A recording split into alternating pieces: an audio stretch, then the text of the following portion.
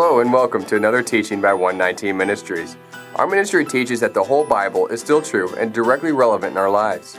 If you would like to know more on what we believe and teach, please visit us at testeverything.net. We hope that you enjoy studying and testing the following teaching.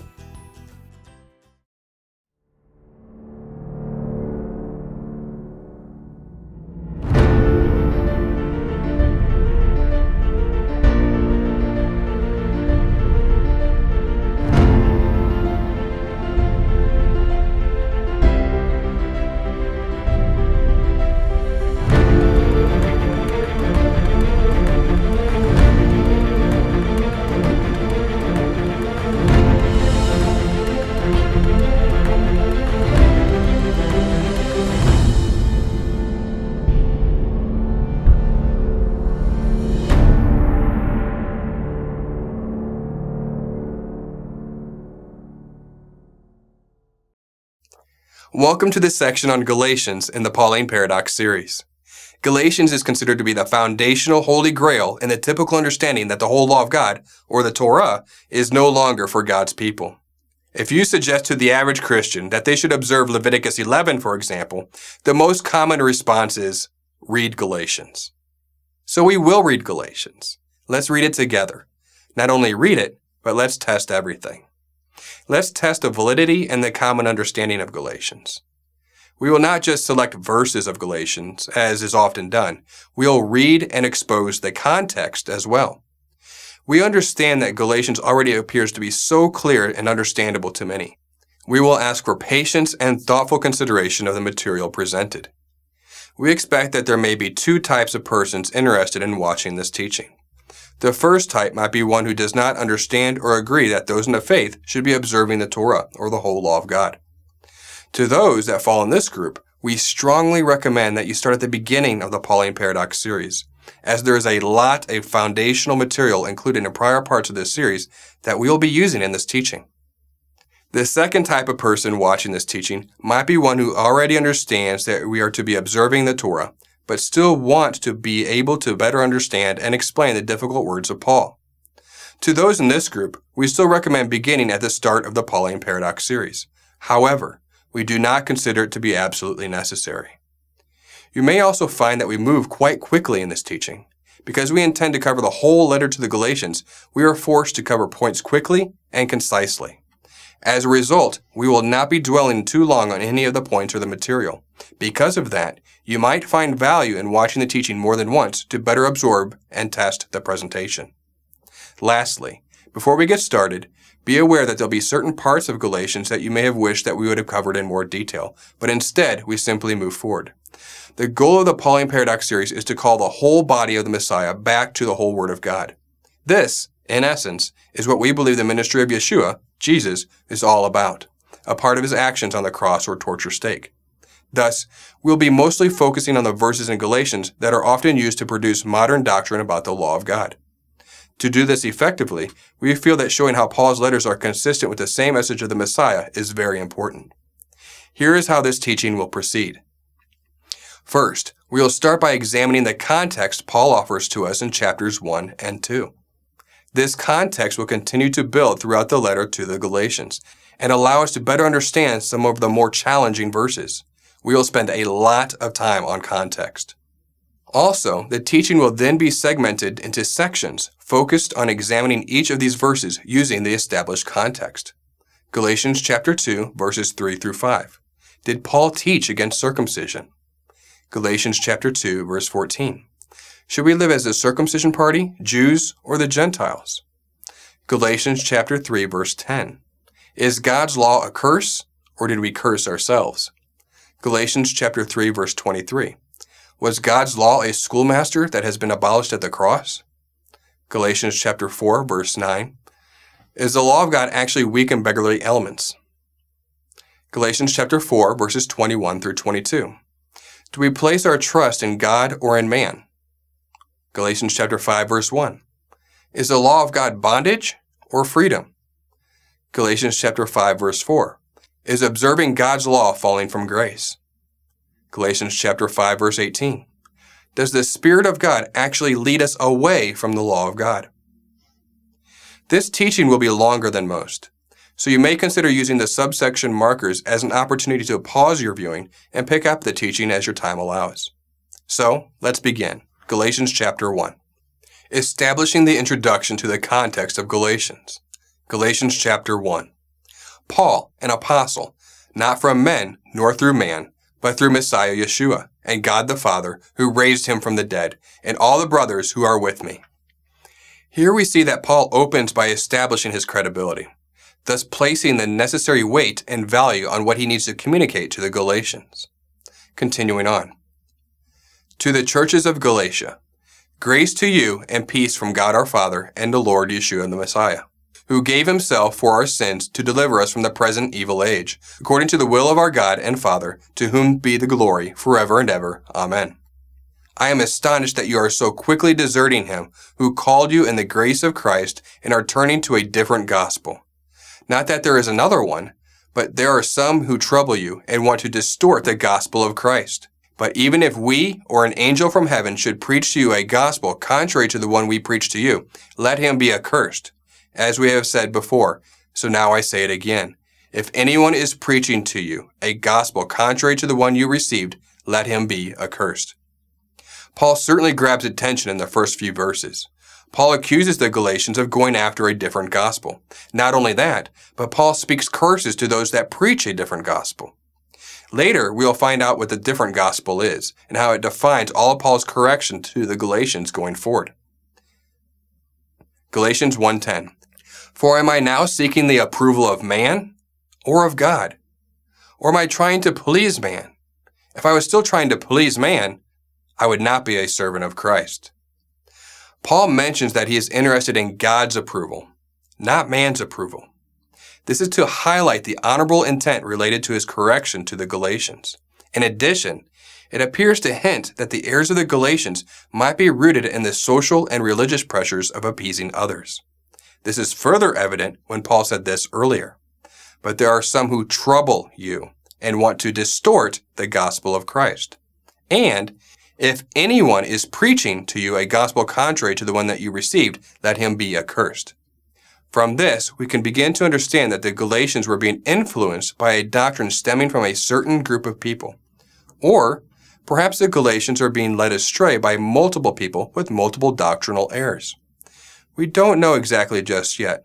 More will be revealed later, offering us some more clarity. Later, we will find that there is a certain group of people teaching doctrines of men and a different gospel. Before then, Paul wants to highlight that he too was influenced by the doctrines of others as a Pharisee. He mentions that he was zealous for the traditions of his fathers and that he had done many things in error. However, once the truth was revealed to him, he did not consult with anyone nor let himself be influenced in the wrong direction again. In fact, we'll find that the group bringing in a different gospel to the Galatians is closely related to the doctrine Paul used to subscribe to in his former life as a Pharisee. Paul is literally saying, I have been there, done that, and thus I am the best person available to you to show you some of the same errors you are falling into. Paul reviews this with the Galatians early in his letter to establish credibility once again, and also to build more trust with the Galatians that the gospel he preaches is the correct gospel. And again, he is also making it clear that in his own past, he has made the same mistakes that the Galatians are presently making, suggesting he is worth listening to and that his concerns are valid. Verses 11 through 17. For I would have you know, brothers, that the gospel that was preached by me is not man's gospel. For I did not receive it from any man, nor was I taught it, but I received it through a revelation of Yeshua Messiah. For you have heard of my former life in Judaism, how I persecuted the church of God violently and tried to destroy it. And I was advancing in Judaism beyond many of my own age among my people. So extremely zealous was I for the traditions of my fathers. But when he who had set me apart before I was born, and who has called me by his grace, was pleased to reveal his Son to me, in order that I might preach him among the Gentiles, I did not immediately consult with anyone, nor did I go up to Jerusalem to those who were apostles before me. I went away to Arabia and returned again to Damascus. You can see here that Paul appears to be making a strong case that the gospel that the Galatians are following is related to Paul's former life as a Pharisee. That is not completely established yet, but at this point it seems to be hinted. Paul continues, verses 18 through 24. Then after 3 years I went to Jerusalem to visit Cephas, and I remained with him 15 days. But I saw none of the other apostles except for James, the Lord's brother. And what I am writing to you, before God, I do not lie. Then I went to the regions of Syria and Cilicia, and I was still unknown in person to the churches of Judea that are in Christ. They were only hearing it said, "He who used to persecute us is now preaching the faith he once tried to destroy," and they glorified God because of me. In chapter 2, Paul continues his story. He's leading up to a point that is intended to resonate with the Galatians. It is a point that is intended to illustrate the corruption of the gospel that the Galatians are entertaining. That is as much context as we're going to be able to introduce through the first chapter. The second chapter begins to introduce some of the controversial verses in which Paul appears to be telling the Galatians that they are not to be observing the law of God, starting with circumcision. As we enter into each of these particular verses, we will once again highlight some of the context from chapter 1, as well as bring in the new context that continues to proceed as the letter goes on. Unfortunately, we do realize that this will introduce a lot of redundancy in this teaching, but this is necessary in order to properly emphasize the context. Since context is the key to understanding Galatians, we feel that it is better to overemphasize than underemphasize and risk that you, as the audience, might miss a valuable connection. Galatians chapter 2, verses 3 through 5. Does Paul teach against circumcision and thus teach against God's law? Then, after 14 years, I went up again to Jerusalem with Barnabas, taking Titus along with me. I went up because of a revelation and set before them, though privately before those who seemed influential, the gospel that I proclaim among the Gentiles, in order to make sure I was not running or had not run in vain. But even Titus, who was with me, was not forced to be circumcised, though he was a Greek. Yet because of false brothers secretly brought in, who slipped in to spy out our freedom that we have in Messiah Yashua, so that they might bring us into slavery. To them we did not yield in submission even for a moment, so that the truth of the gospel might be preserved for you. Does Paul teach against circumcision and thus teach against God's law? Is circumcision against the truth of God? Is circumcision bondage and against freedom? Is circumcision against the gospel? Think about those questions for a moment. The issue of circumcision is perhaps the most complicated subject to study in the New Testament. We do have a separate teaching dedicated to this subject, and we encourage you to consider testing it. After saying all that, the reality is that the matter of circumcision is really not that complicated. It is simply that most have not studied the debates surrounding circumcision in the first century. Some Jewish sects made it a requirement for salvation and a mark to enter into their doctrinal denomination. One such group mentioned in Scripture is referred to as the circumcision party denomination. If you were part of the circumcision club, then you were saved. If you were not in their club, then you were an unsaved outsider. On the other hand, Scripture and Paul teach that circumcision is not to be practiced as a requirement of salvation.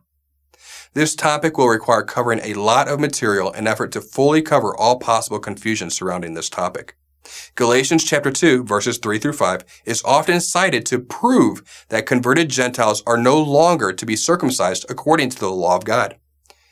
It is often taught today that it is the false brethren that were observing the law of God and the false brethren that were successfully compelling the Galatians to observe God's law, which of course brings them back into bondage, which is said to be contrary to the freedom that we have in Christ. It is often interpreted here, as an example, that Paul and Titus did not yield to those compelling them to keep the law of God so that the truth of the gospel would continue. Thus, it is concluded that observing God's law is bondage and against the gospel. This is what seminaries teach, that God's law is bondage.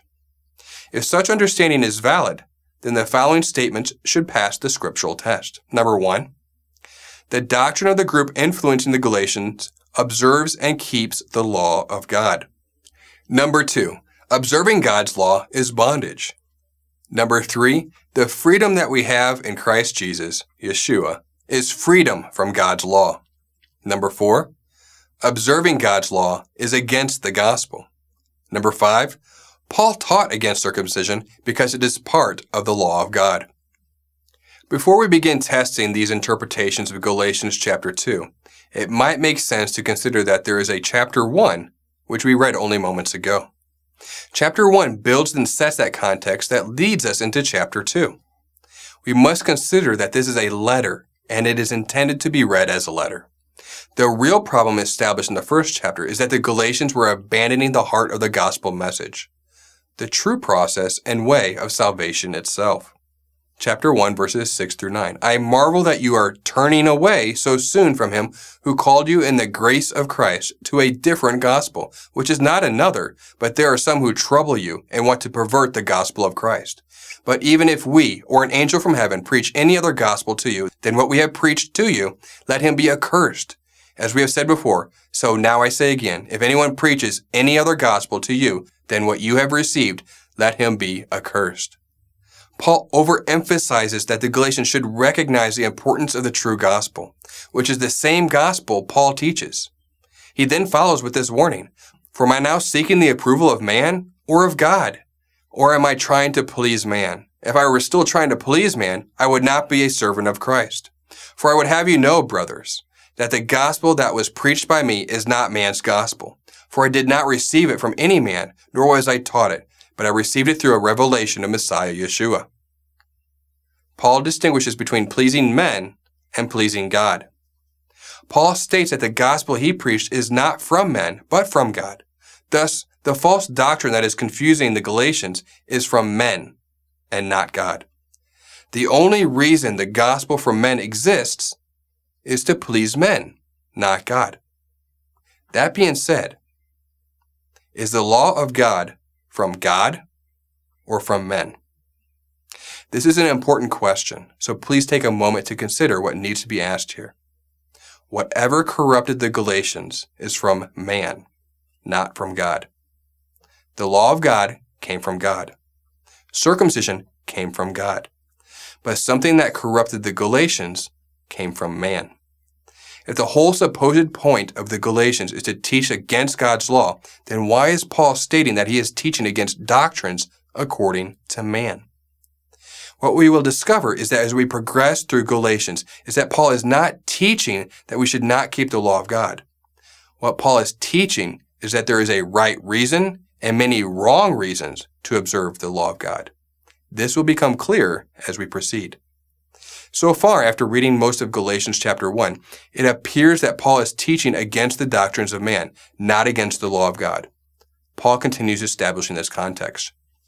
Verses 13 through 14. For ye have heard of my former conduct in Judaism, how I persecuted the church of God beyond measure and tried to destroy it. And I advanced in Judaism beyond many of my contemporaries in my own nation, being exceedingly zealous for the traditions of my fathers.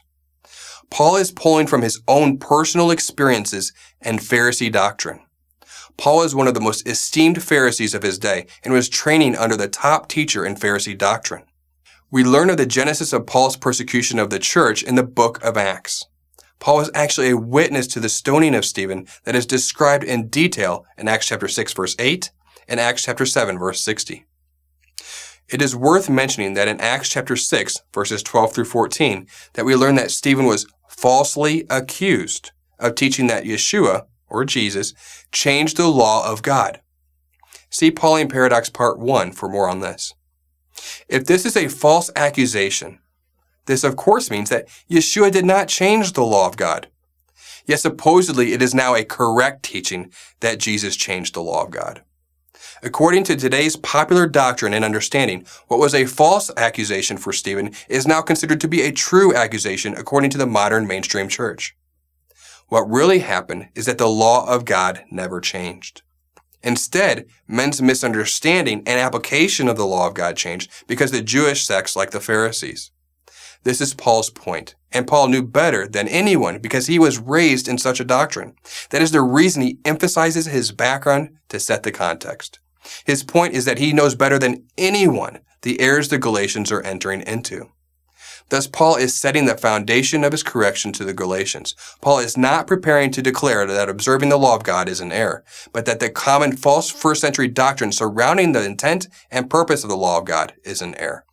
Galatians chapter 1, verse 14, Paul specifically mentions that he became even more exceedingly zealous for the traditions of his fathers. This, in fact, is the crux of the whole problem that Paul is attempting to address.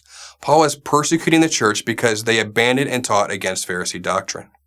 In Paul's day, the two dominant Jewish sects were the Sadducees and the Pharisees. Yeshua taught against the Pharisees and other such doctrines, the oral law, the Talmud, that was against the law of Moses. This began to shake up the religious power groups which were in the mainstream seminaries and teachers of the first century.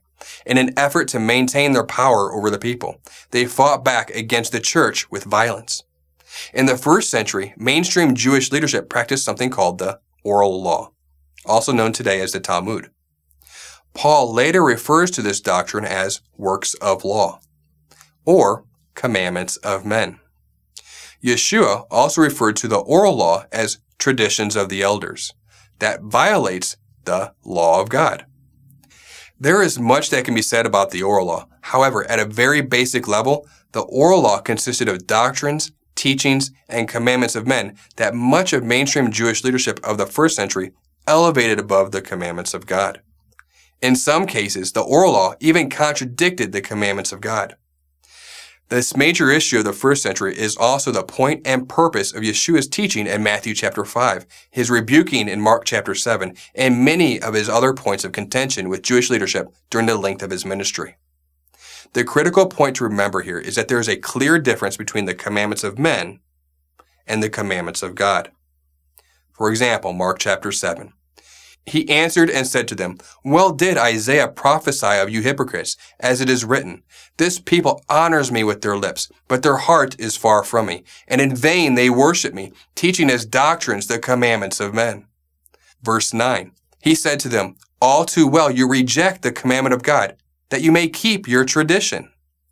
Verse 13. Making the word of God of no effect through your tradition, which you have handed down, and many such things you do. It is the word of God that we are to follow, not the doctrines and traditions of men. Even in Mark chapter 7, verse 10 specifically, we see that our Lord was appealing to what was written by Moses as the word of God. We must remember that it is every word that came out of the mouth of God, which happened at Sinai, that is to be food for us. He also taught us to teach all nations to obey everything, not just some things, that he commanded. In Galatians, Paul refers to the false doctrine as the elements of the world and commandments of men, with both being bondage. The doctrine that Paul is teaching against in Galatians is a form of the same doctrine that Yeshua also taught against. This all leads to Paul's closing of Galatians chapter 1, verses 33 through 34. But they were hearing only, "He who formerly persecuted us now preaches the faith he once tried to destroy, and they glorified God in me." We already know that the persecuting began with Stephen, and that Stephen was falsely accused of teaching that Yeshua changed the law of God. Paul left the Pharisee doctrine and began practicing true faith. It should be becoming rather clear that in Paul's letter to the Galatians that he is not teaching against the law of God. Instead, Paul is teaching against men inappropriately using the law of God to create a different gospel. Paul states that the law of God is good if it is used correctly. Paul also said this in another letter, 1 Timothy chapter 1, verse 8. But we know that the law is good if one uses it lawfully. One reason that the law exists is to define sin, not to provide a salvation. 1 John 3:4. Whoever commits sin also commits lawlessness, and sin is lawlessness. And Romans 3:20. For by the law is the knowledge of sin. Thus, Paul cannot be teaching against the law of God, or he is in fact promoting lawlessness. Paul is not teaching against what defines sin for us. This is just one example of why Peter himself gave us a serious warning about misunderstanding Paul as it relates to the law of God. This is a warning from Peter that most theologians have ignored. 2 Peter chapter 3. Therefore, beloved, looking forward to these things, be diligent to be found by him in peace, without spot and blameless. And consider that all the long-suffering of our Lord is salvation, as also our beloved brother Paul, according to the wisdom given to him, has written to you, as also in all his epistles, speaking in them of these things, in which some things are hard to understand, which untaught and unstable people twist to their own destruction, as they do with the rest of the Scriptures. You therefore, beloved, since you know this beforehand, beware lest you fall from your own steadfastness, being led away with the error of the lawless. Paul is certainly not against the law of God, For example, Paul also wrote, Romans 3:31, "Do we then make void the law through faith? Certainly not. On the contrary, we establish the law." Romans 7:12, "Therefore the law is holy, and the commandment holy and just and good." Romans 7:14, "For we know that the law is spiritual, but I am carnal, sold under sin." Romans 7:22, "For I delight in the law of God according to the inward man." For the sake of those who have not watched the Pauline Paradox Parts 1 and 2, we repeated some of this information in this series to make a point. For more information on how Paul taught that we should keep the law of God, please refer to those earlier teachings. Paul believed and taught in the law of God. At this point, it makes sense to summarize what we have covered so far. Number 1, there are several points that we still need to test to Scripture as it relates to Galatians 2 and circumcision. Number 2, Paul is afraid that the Galatians are turning away from the true gospel. Number 3, the false gospel presented to the Galatians is similar to the doctrines and commandments of men that Paul subscribed to when he persecuted the church in Pharisee doctrine. Number 4, we learned that the first century believers, starting with Stephen, were falsely accused of teaching that Yashua changed the law of God. Number 5, we learned that Yashua taught against the doctrines and traditions of the scribes and Pharisees while still teaching that the law of Moses is still true and valid. Number 6, we learned that the doctrine and traditions of the Pharisees were against the law of Moses, which Yeshua also called the Word of God. Number 7, Paul stopped persecuting the church and left the doctrines of the Pharisees.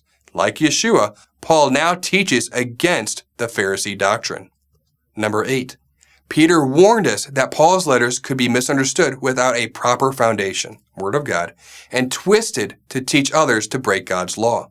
Number 9, Paul actually teaches the law of God in his letters. Circumcision is an everlasting biblical commandment in outward application. Genesis 17, verse 7, "And I will establish my covenant between me and thee and your seed after you and their generations for an everlasting covenant."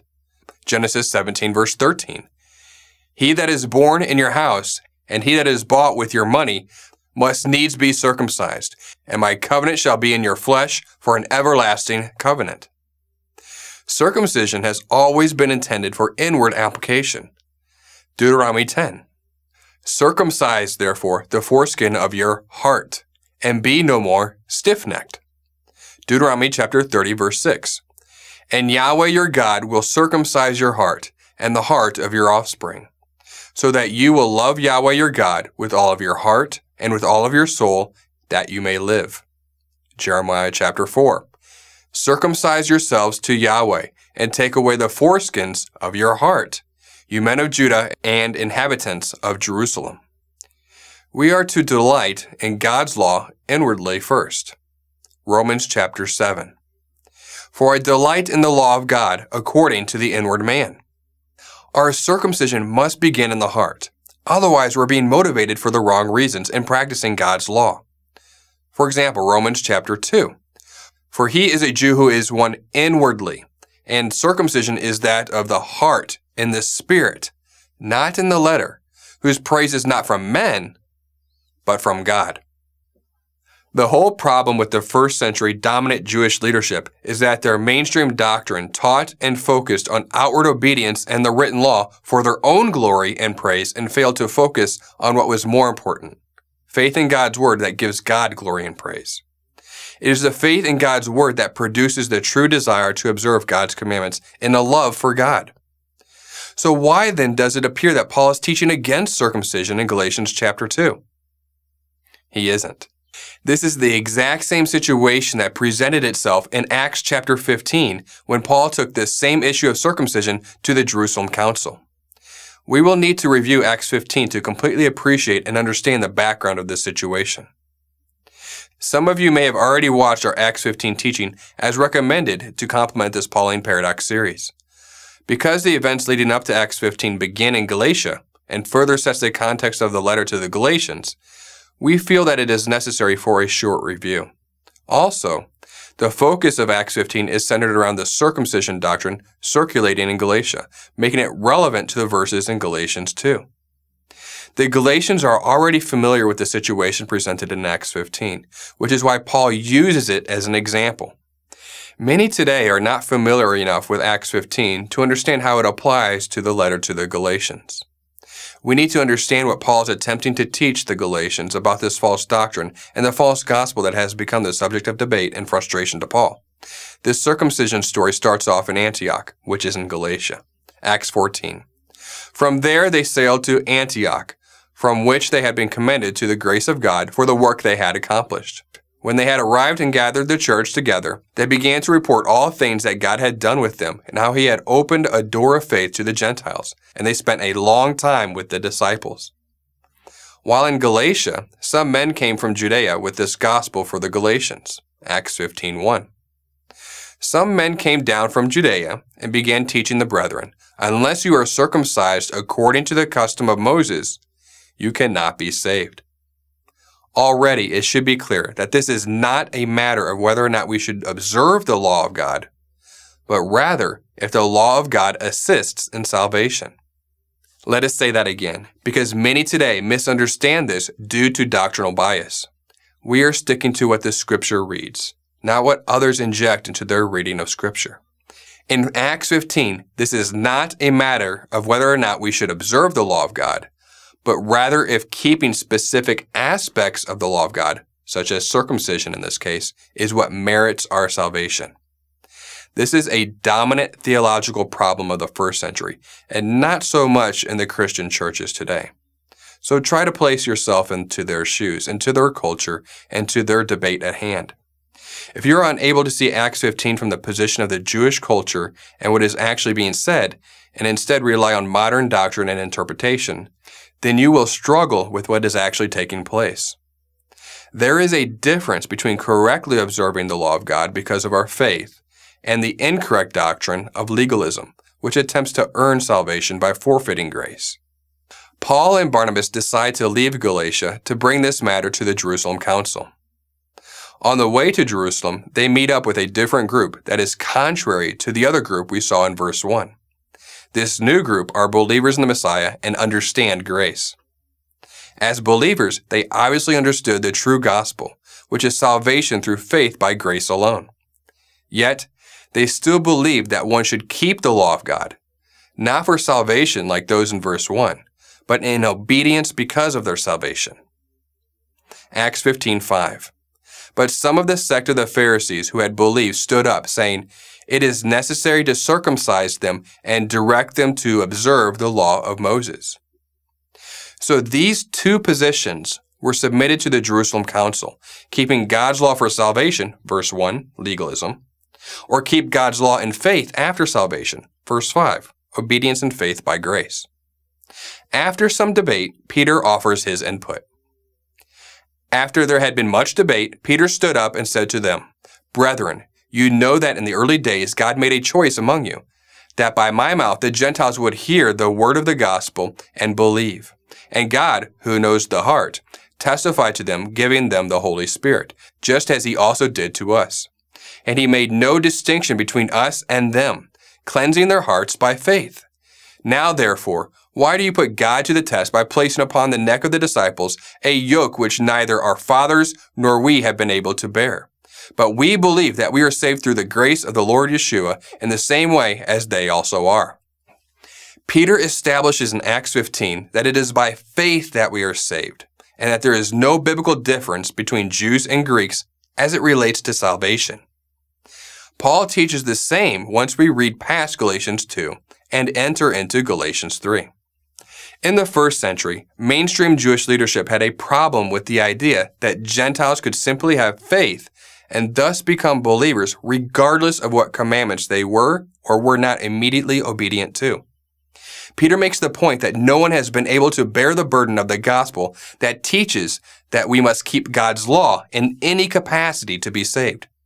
Peter is not saying that observing the law of God as commanded is a burden, but that trying to keep the law of God for salvation is a burden that no one can accomplish. The point would be is that all have fallen short, and thus we need grace through faith. Peter states that the Gentile converts have been given the Holy Spirit in their faith. Thus, They will begin to learn and practice God's law after faith is established, because that is the whole point of the Holy Spirit. So all of this that we have said so far would obviously rebuke the position offered in verse 1. Thus, Peter would declare that legalism is a false doctrine. Many would subscribe to that today. Those teaching that circumcision is necessary for salvation teach a doctrine that does not hold up. This leaves us with the position established in verse 5.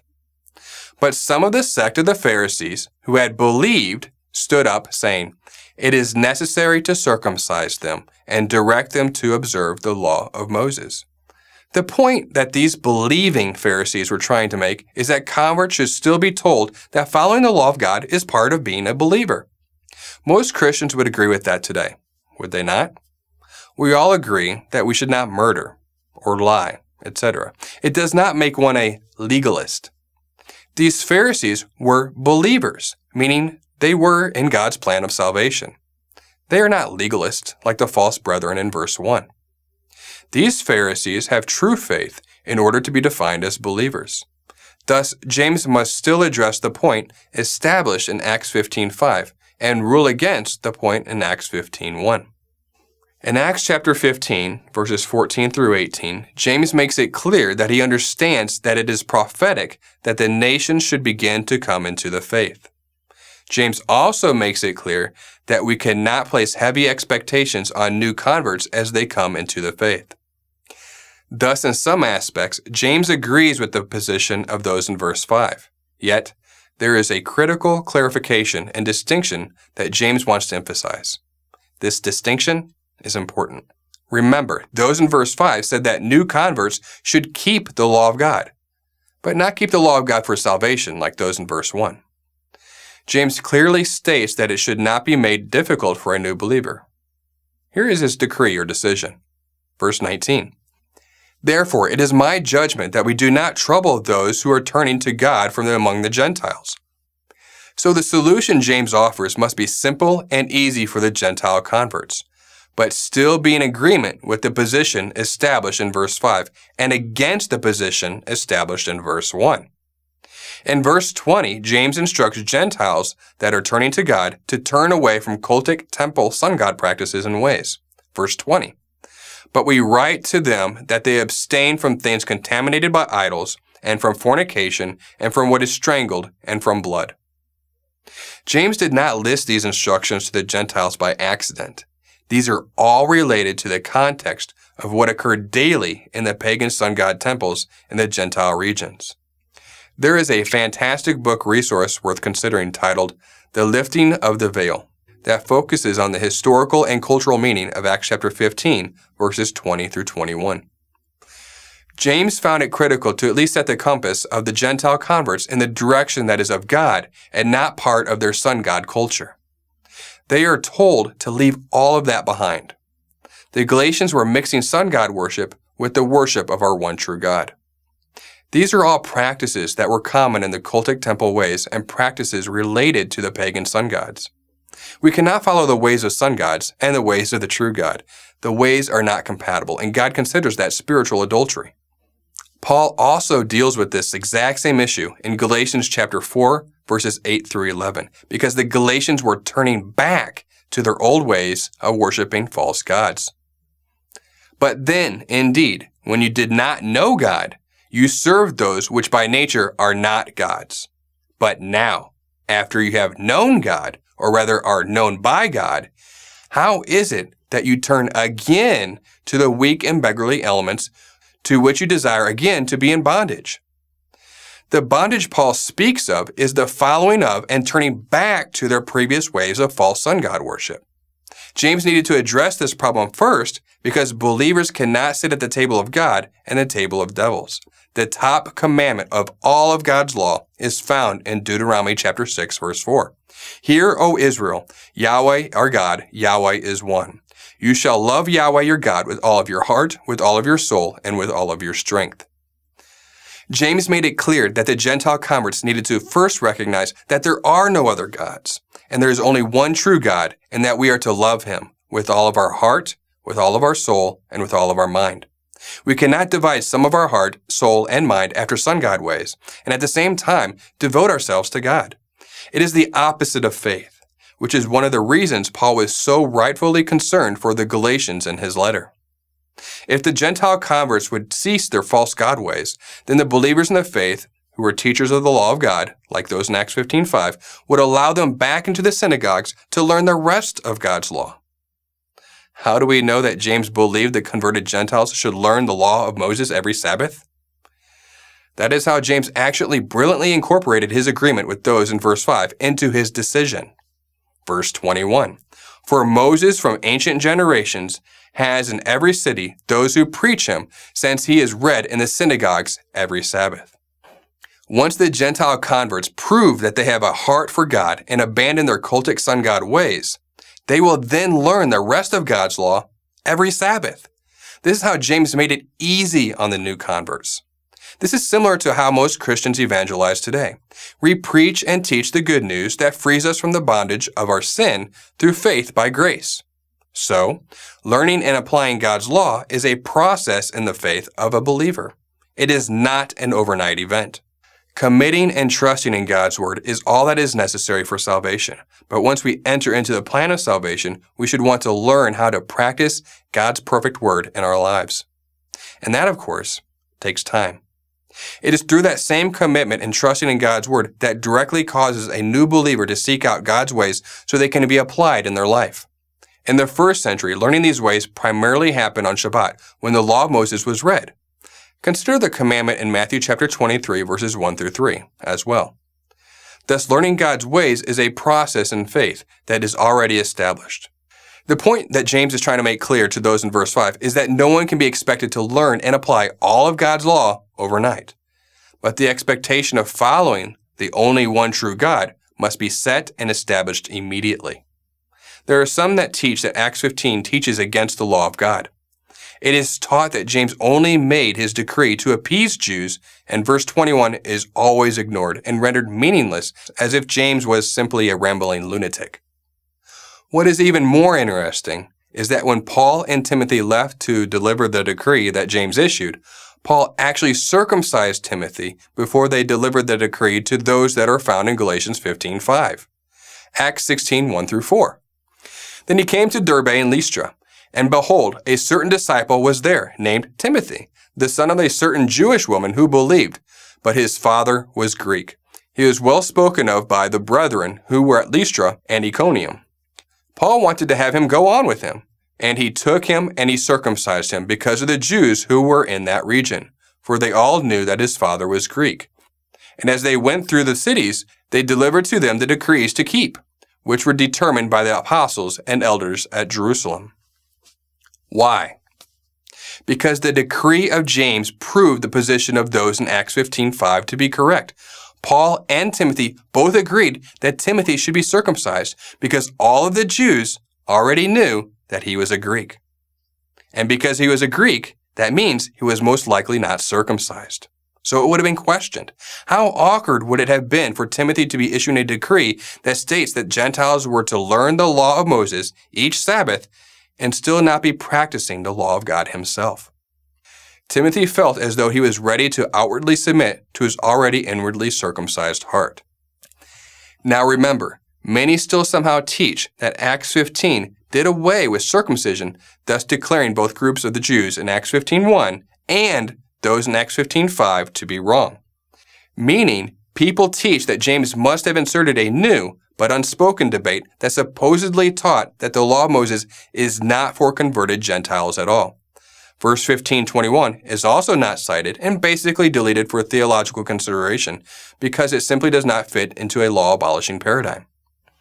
What this means is that we have Paul and Timothy in Acts 16 leaving to go issue the decree to the Jews that supposedly teaches that the Gentiles do not need to be circumcised. But right before they leave, Paul actually circumcises Timothy, a converted Gentile. It simply does not add up. Why in the world would Paul and Timothy be issuing decrees to the Jews that supposedly abolishes circumcision for the Greeks and then feel it necessary to circumcise a Greek before they even begin? That would be the definition of insanity and hypocrisy. Keep in mind, this is what modern Christian seminaries teach as doctrine today. Some even teach that Paul is simply trying to please believing Jews by circumcising Timothy. That makes no sense at all either. These Jews are already believers. This was not an evangelizing mission, so there is no motive to Paul pleasing anyone. In addition, would Timothy have actually allowed himself to be circumcised for such an absurd reason if it was not because God commanded it? Why would Luke have documented this in Acts if it was not important and related to the decision in Acts 15, the same decree that they are leaving to deliver? In addition, and also very important, Paul already declared that his motive is to please God, not men. Thus, there is not even a need to debate this. Galatians 1. For do I now persuade men or God? Or do I seek to please men? For if I still pleased men, I would not be a bondservant of Christ. Acts 16 is not about pleasing men. It is about pleasing God. Paul circumcised Timothy because the decree they were issuing teaches that Timothy should want to be circumcised in the flesh if his heart is truly already circumcised inwardly for the word of God. This is what he would learn in the synagogues each week as Moses, law of God, was read from Moses' seat. You can now see how Acts 15 actually proves that all of God's people are intended to observe the law of God, including circumcision. What we need to determine is why was Timothy circumcised and Titus not circumcised in Galatians chapter 2? What was the difference? Unless Paul is random and operating under no principles, then Paul is establishing a governing difference somewhere for us to understand and apply. We have learned several things after this lengthy examination of the doctrine being presented to the Galatians. The circumcision presented to Titus was not a physical circumcision in faith to represent his circumcision of the heart, but instead a false circumcision into a false doctrine that taught that circumcision was necessary for salvation. That is the problem. Even Abraham was 99 before he was circumcised. Titus, in Galatians chapter 2, was being compelled by false doctrine to be circumcised in the flesh and taught that circumcision was necessary for salvation, just like those in Acts chapter 15:1. This is why Paul uses the phrase, not forced. Let's read Galatians chapter 2, verse 3. But even Titus, who was with me, was not forced to be circumcised, though he was a Greek. Circumcision should never be forced. It should always be a matter of the heart, out of a desire to follow God, not because one believes that it is necessary for salvation and then forced to do it. We covered the circumcision for salvation doctrine in the very first verse of Acts 15 while they were in Galatia, and this is a letter to the Galatians. This is not a coincidence. This is the false doctrine that Paul was dealing with in Galatia. It was a doctrine that taught that the law of God was for salvation.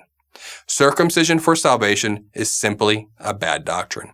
Not only might Titus not be ready to practice outward circumcision because he is not completely inwardly circumcised, but his circumcision should not be even remotely connected to the salvation as the reason he is being circumcised. Such a practice must be stopped. Thus, Paul runs to the Jerusalem Council to expose and put an end to this doctrine.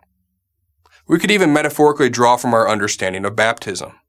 Most believers today understand baptism as a critical practice for a new believer, but most would not state that baptism is required for salvation. That would be a works-based salvation. The new believer is encouraged to be baptized when they are ready, as an outward sign of their inward belief in the Word. The same process holds true for circumcision. Circumcision is an outward practice of our inward circumcision of the heart. The problem here at hand is that the others were compelling the Gentile converts to be circumcised, forcing them, thus making it a motive of fear, not of a heart for God. Thus, Paul needed to put a stop, not to the commandment of circumcision, but to the misuse and misapplication of the commandment of circumcision. That is a critical difference, yet it is not too complicated to understand if we stop just to consider it. If Titus would have been circumcised by this group, then he would, in effect, be stating that he agreed with their gospel of being circumcised for salvation. When we are to be circumcised as evidence of the circumcision of our heart in obedience to the faith, not as a vain attempt to earn our salvation. The circumcision party, or works of law, is the group that taught this false doctrine. This is later revealed after Galatians 2, and their doctrine is also spelled out in detail in the Dead Sea Scrolls.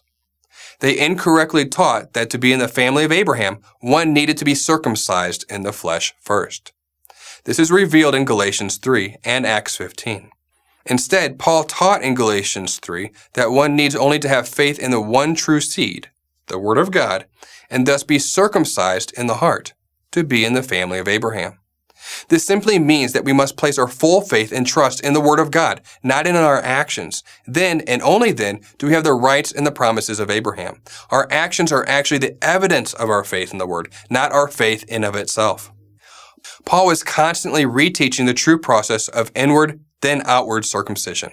He was forced to do this as it was a common incorrect belief in the first century that it was only the outward circumcision that mattered. Paul taught that it is the inward obedience and conversion first. Romans 2.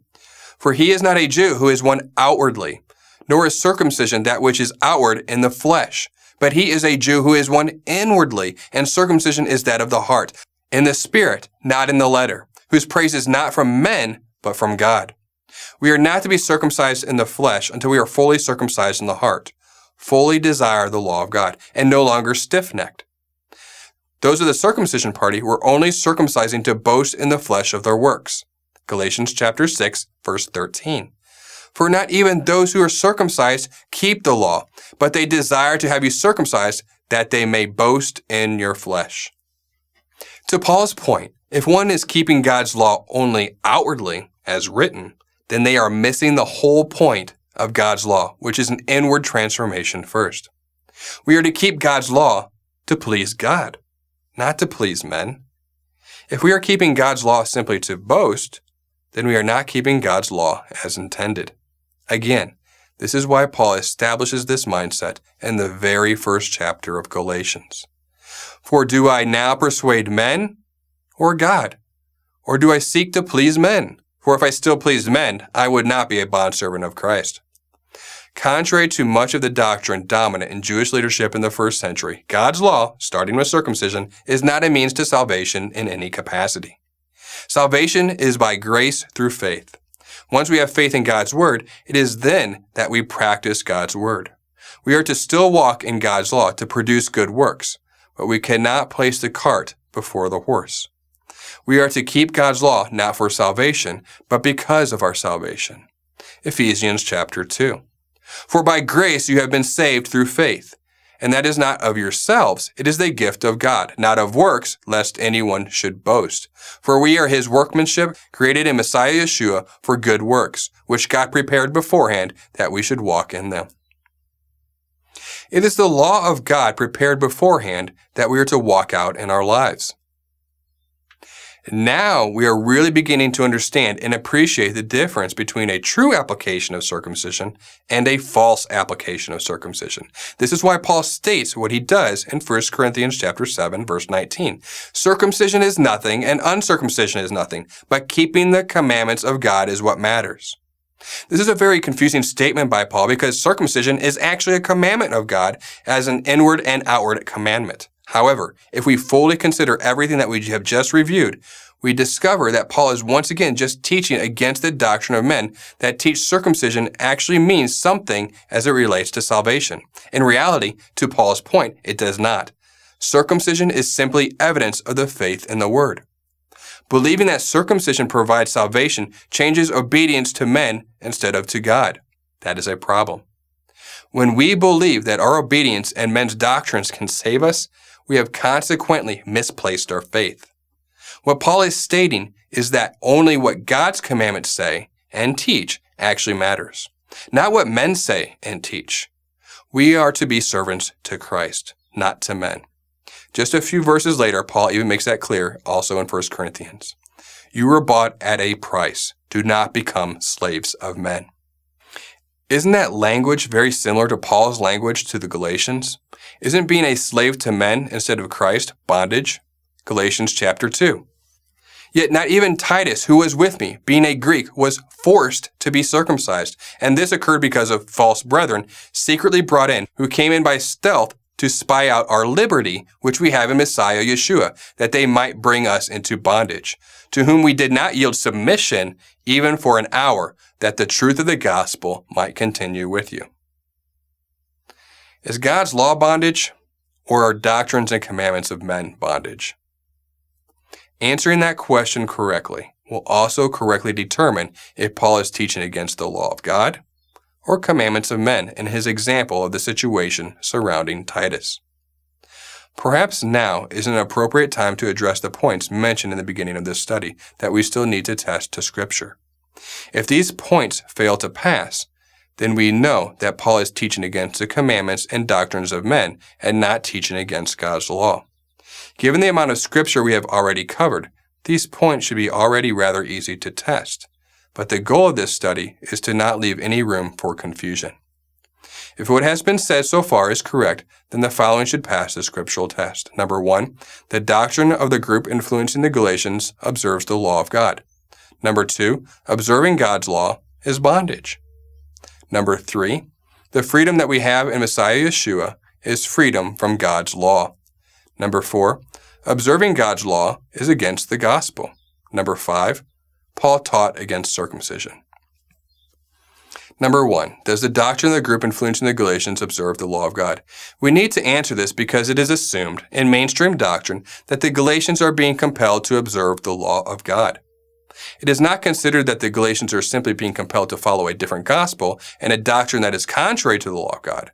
Consider reading Galatians chapter 6, verses 12 through 14.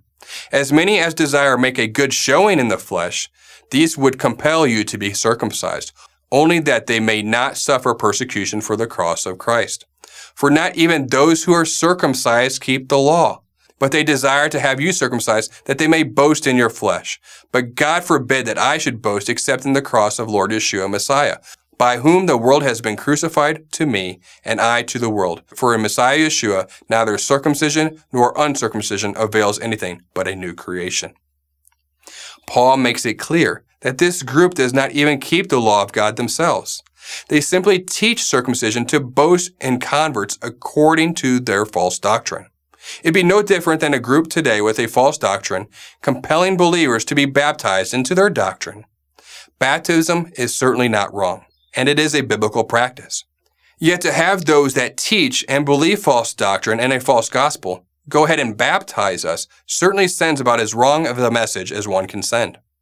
If you are baptized by those who believe that you must be baptized to be saved, those watching are going to believe that you also believe that you must be baptized to be saved.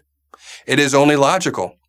Likewise, if you are circumcised by those who believe that you must be circumcised to be saved, people are also going to believe that you also believe that circumcision is necessary for salvation. This is the same issue that was presented before Titus.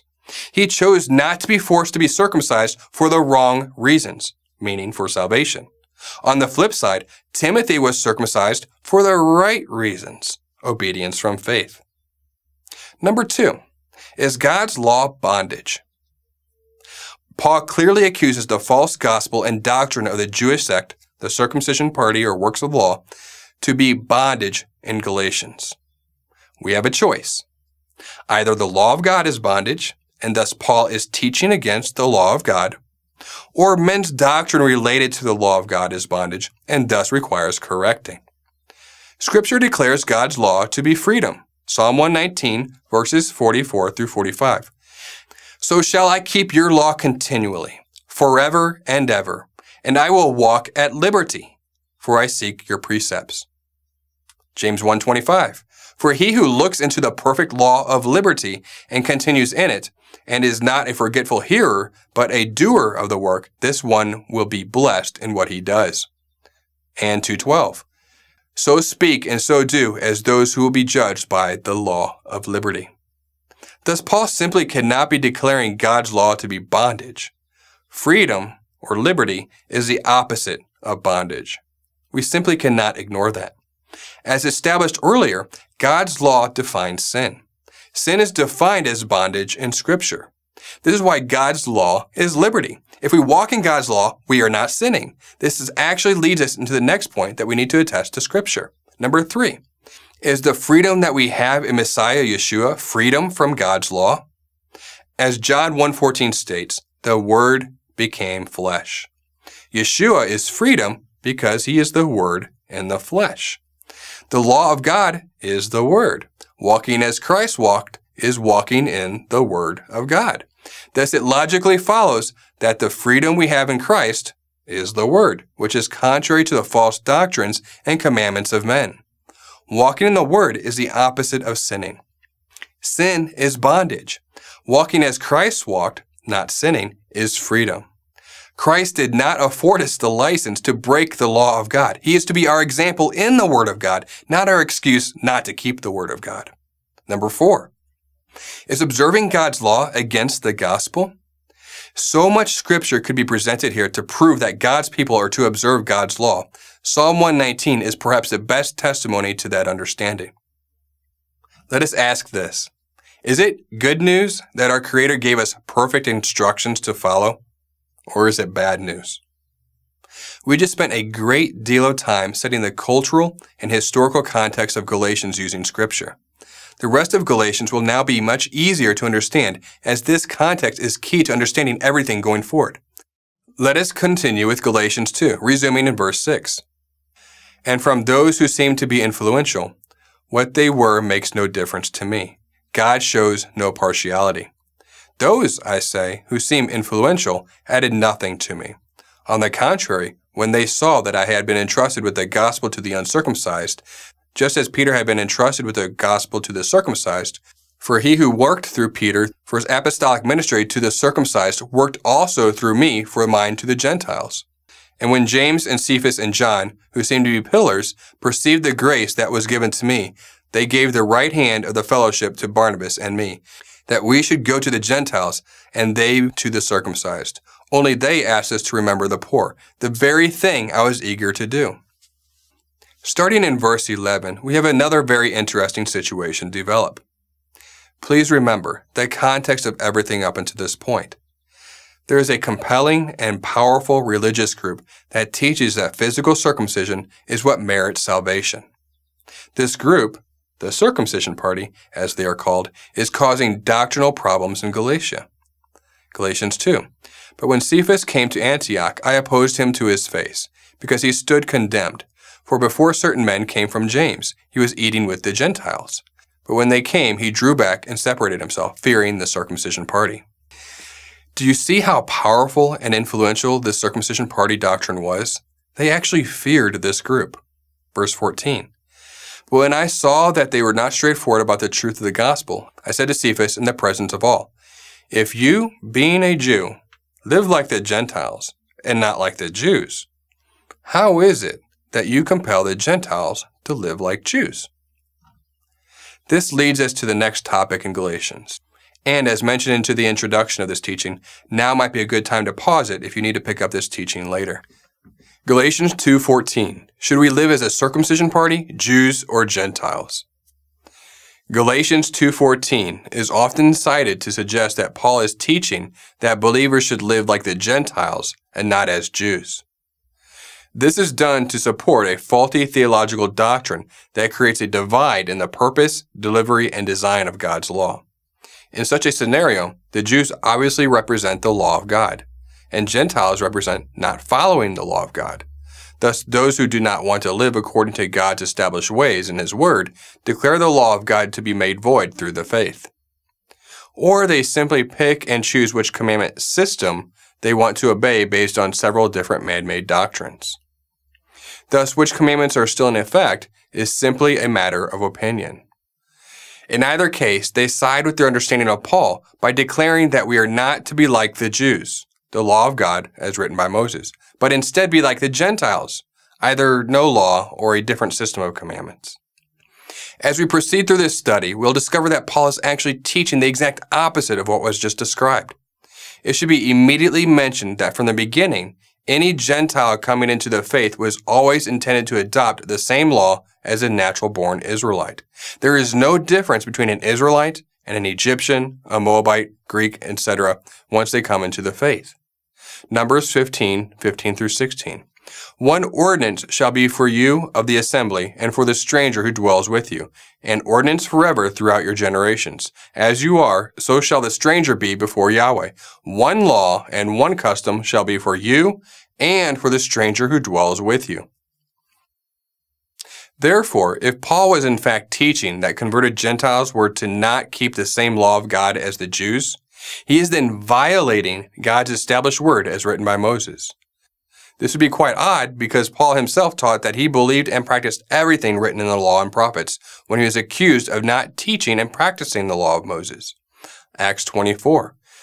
Nor can they prove the things of which they now accuse me. But this I confess to you, that according to the way, which they call a sect, so I worship the God of my fathers, believing all things which are written in the law and in the prophets. That would certainly mean that Paul believes Numbers 15 through 16 to still be true, unless Paul was lying. However, let's pretend that we still did not believe Paul on this matter, and that one could still be convinced that they should live as Gentiles, and that meant that they are not to observe the law of God in the faith. Let's test that doctrine, even to its surrounding text. First, we need to cover the basics. Galatians 2:14 mentions several different groups of people common in first century Galatia. It would make sense for us to understand each group well enough to enable us to discern the doctrines and belief systems of each. We have three specific groups we need to understand fully. Number one, the circumcision party.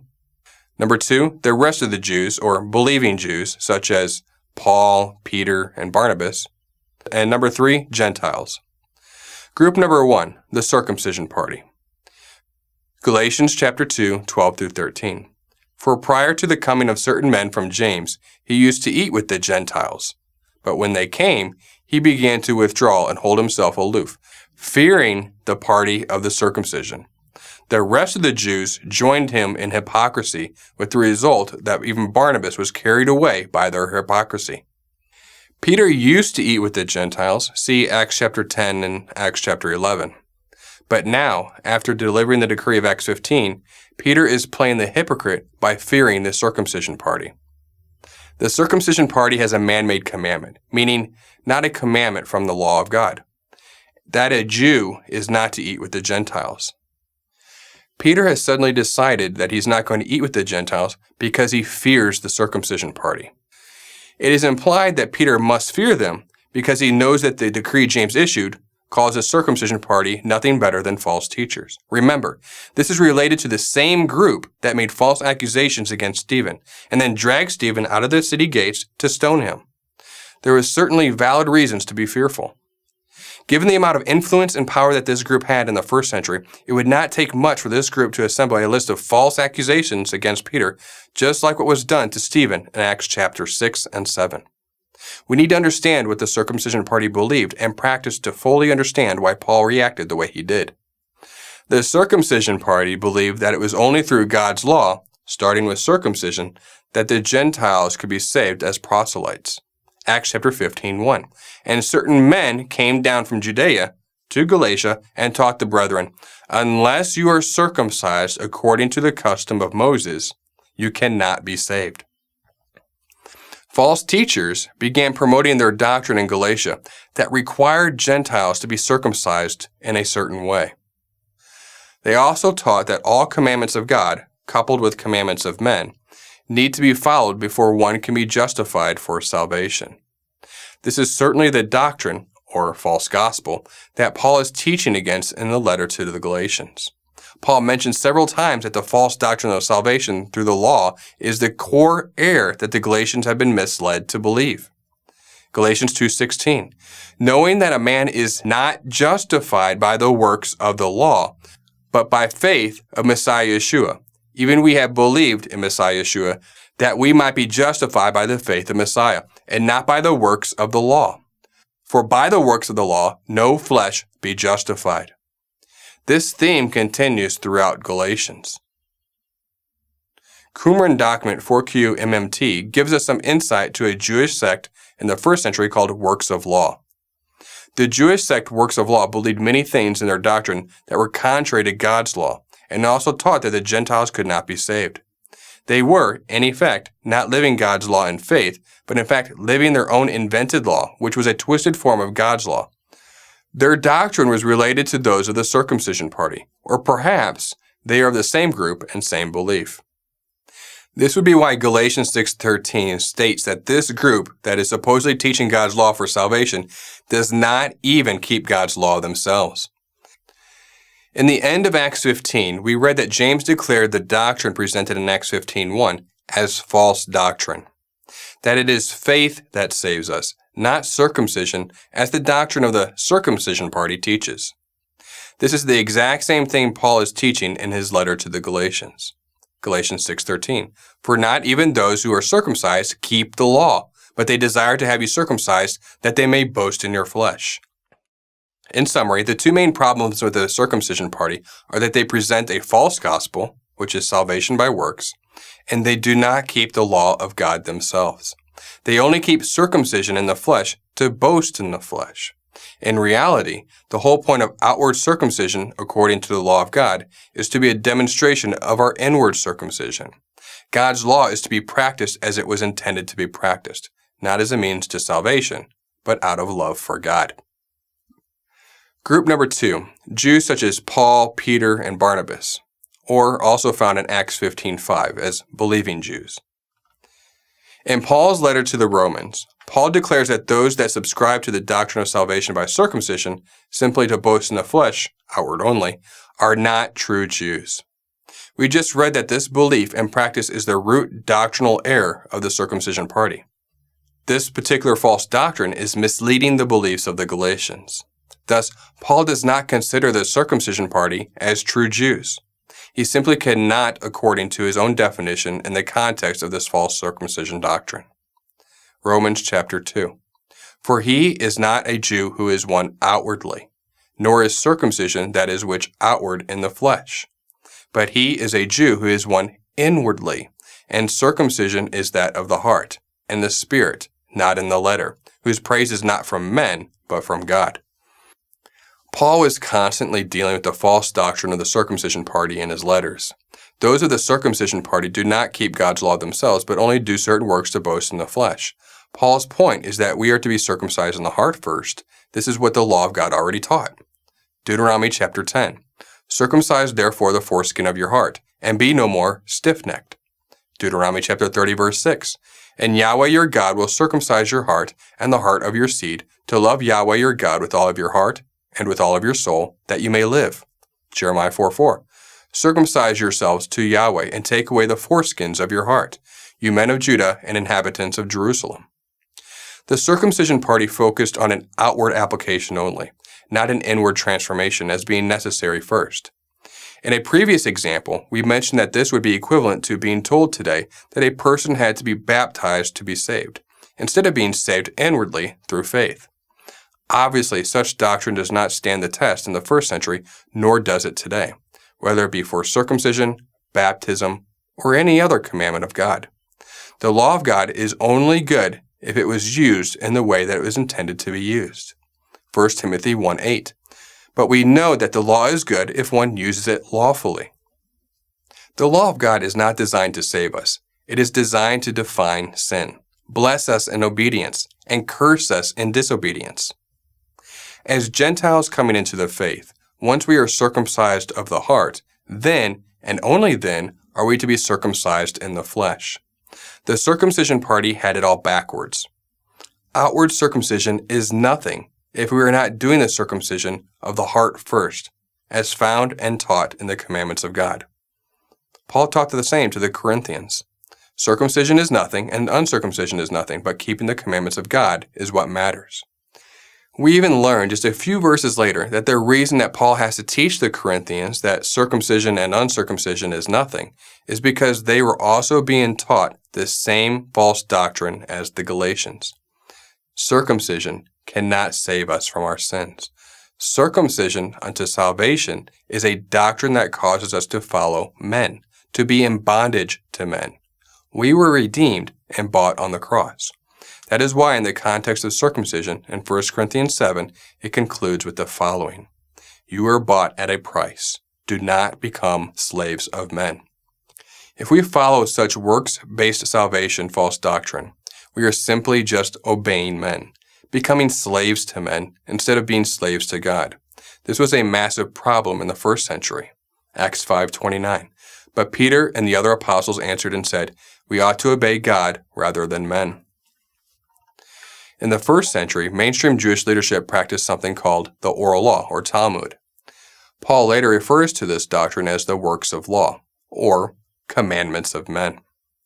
Yeshua also referred to the oral law as the traditions of the elders that violates the law of God, or the Word of God. There is much that can be said about the oral law. However, at a very basic level, the oral law consisted of doctrines, teachings, and commandments of men that much of mainstream Jewish leadership of the first century elevated above the commandments of God. In some cases, the oral law even contradicted the commandments of God. This major issue of the first century is also the point and purpose of Yeshua's teaching in Matthew chapter 5, his rebuking in Mark chapter 7, and many other of his points of contention with Jewish leadership during the length of his ministry. The critical point to remember here is that there is a clear difference between commandments of men and commandments of God. Commandments coming from men are commandments of men, not commandments of God. Commandments coming from God are commandments of God, or the law of God, not commandments of men.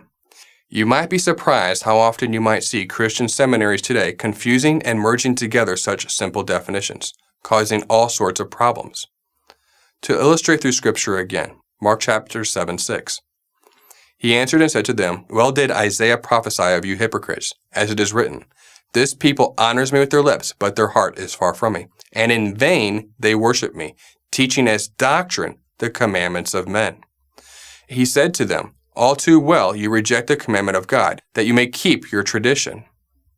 Verse 13, "Making the word of God of no effect, through your tradition, which you have handed down, and many such things you do." As you can see, just like today, these things were often confused even in the first century. The commandments of men were merged together with the commandments of God. It is the word of God that we are to follow, not doctrines and traditions of men. Even in Mark chapter 7:10 specifically, we see our Lord appealing to what was written by Moses as the word of God. We must remember that it is every word that came out of the mouth of God, which happened at Sinai, that is to be food for us. In summary, Paul does not consider anyone a real Jew unless they have an inward desire to keep God's commandments for God only, not for men. Outward-only Jews kept God's law not for their love of God, but simply to boast in the flesh.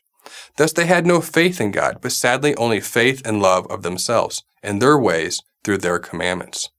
Paul, Peter, and Barnabas would have qualified as a true Jew according to Paul's definition.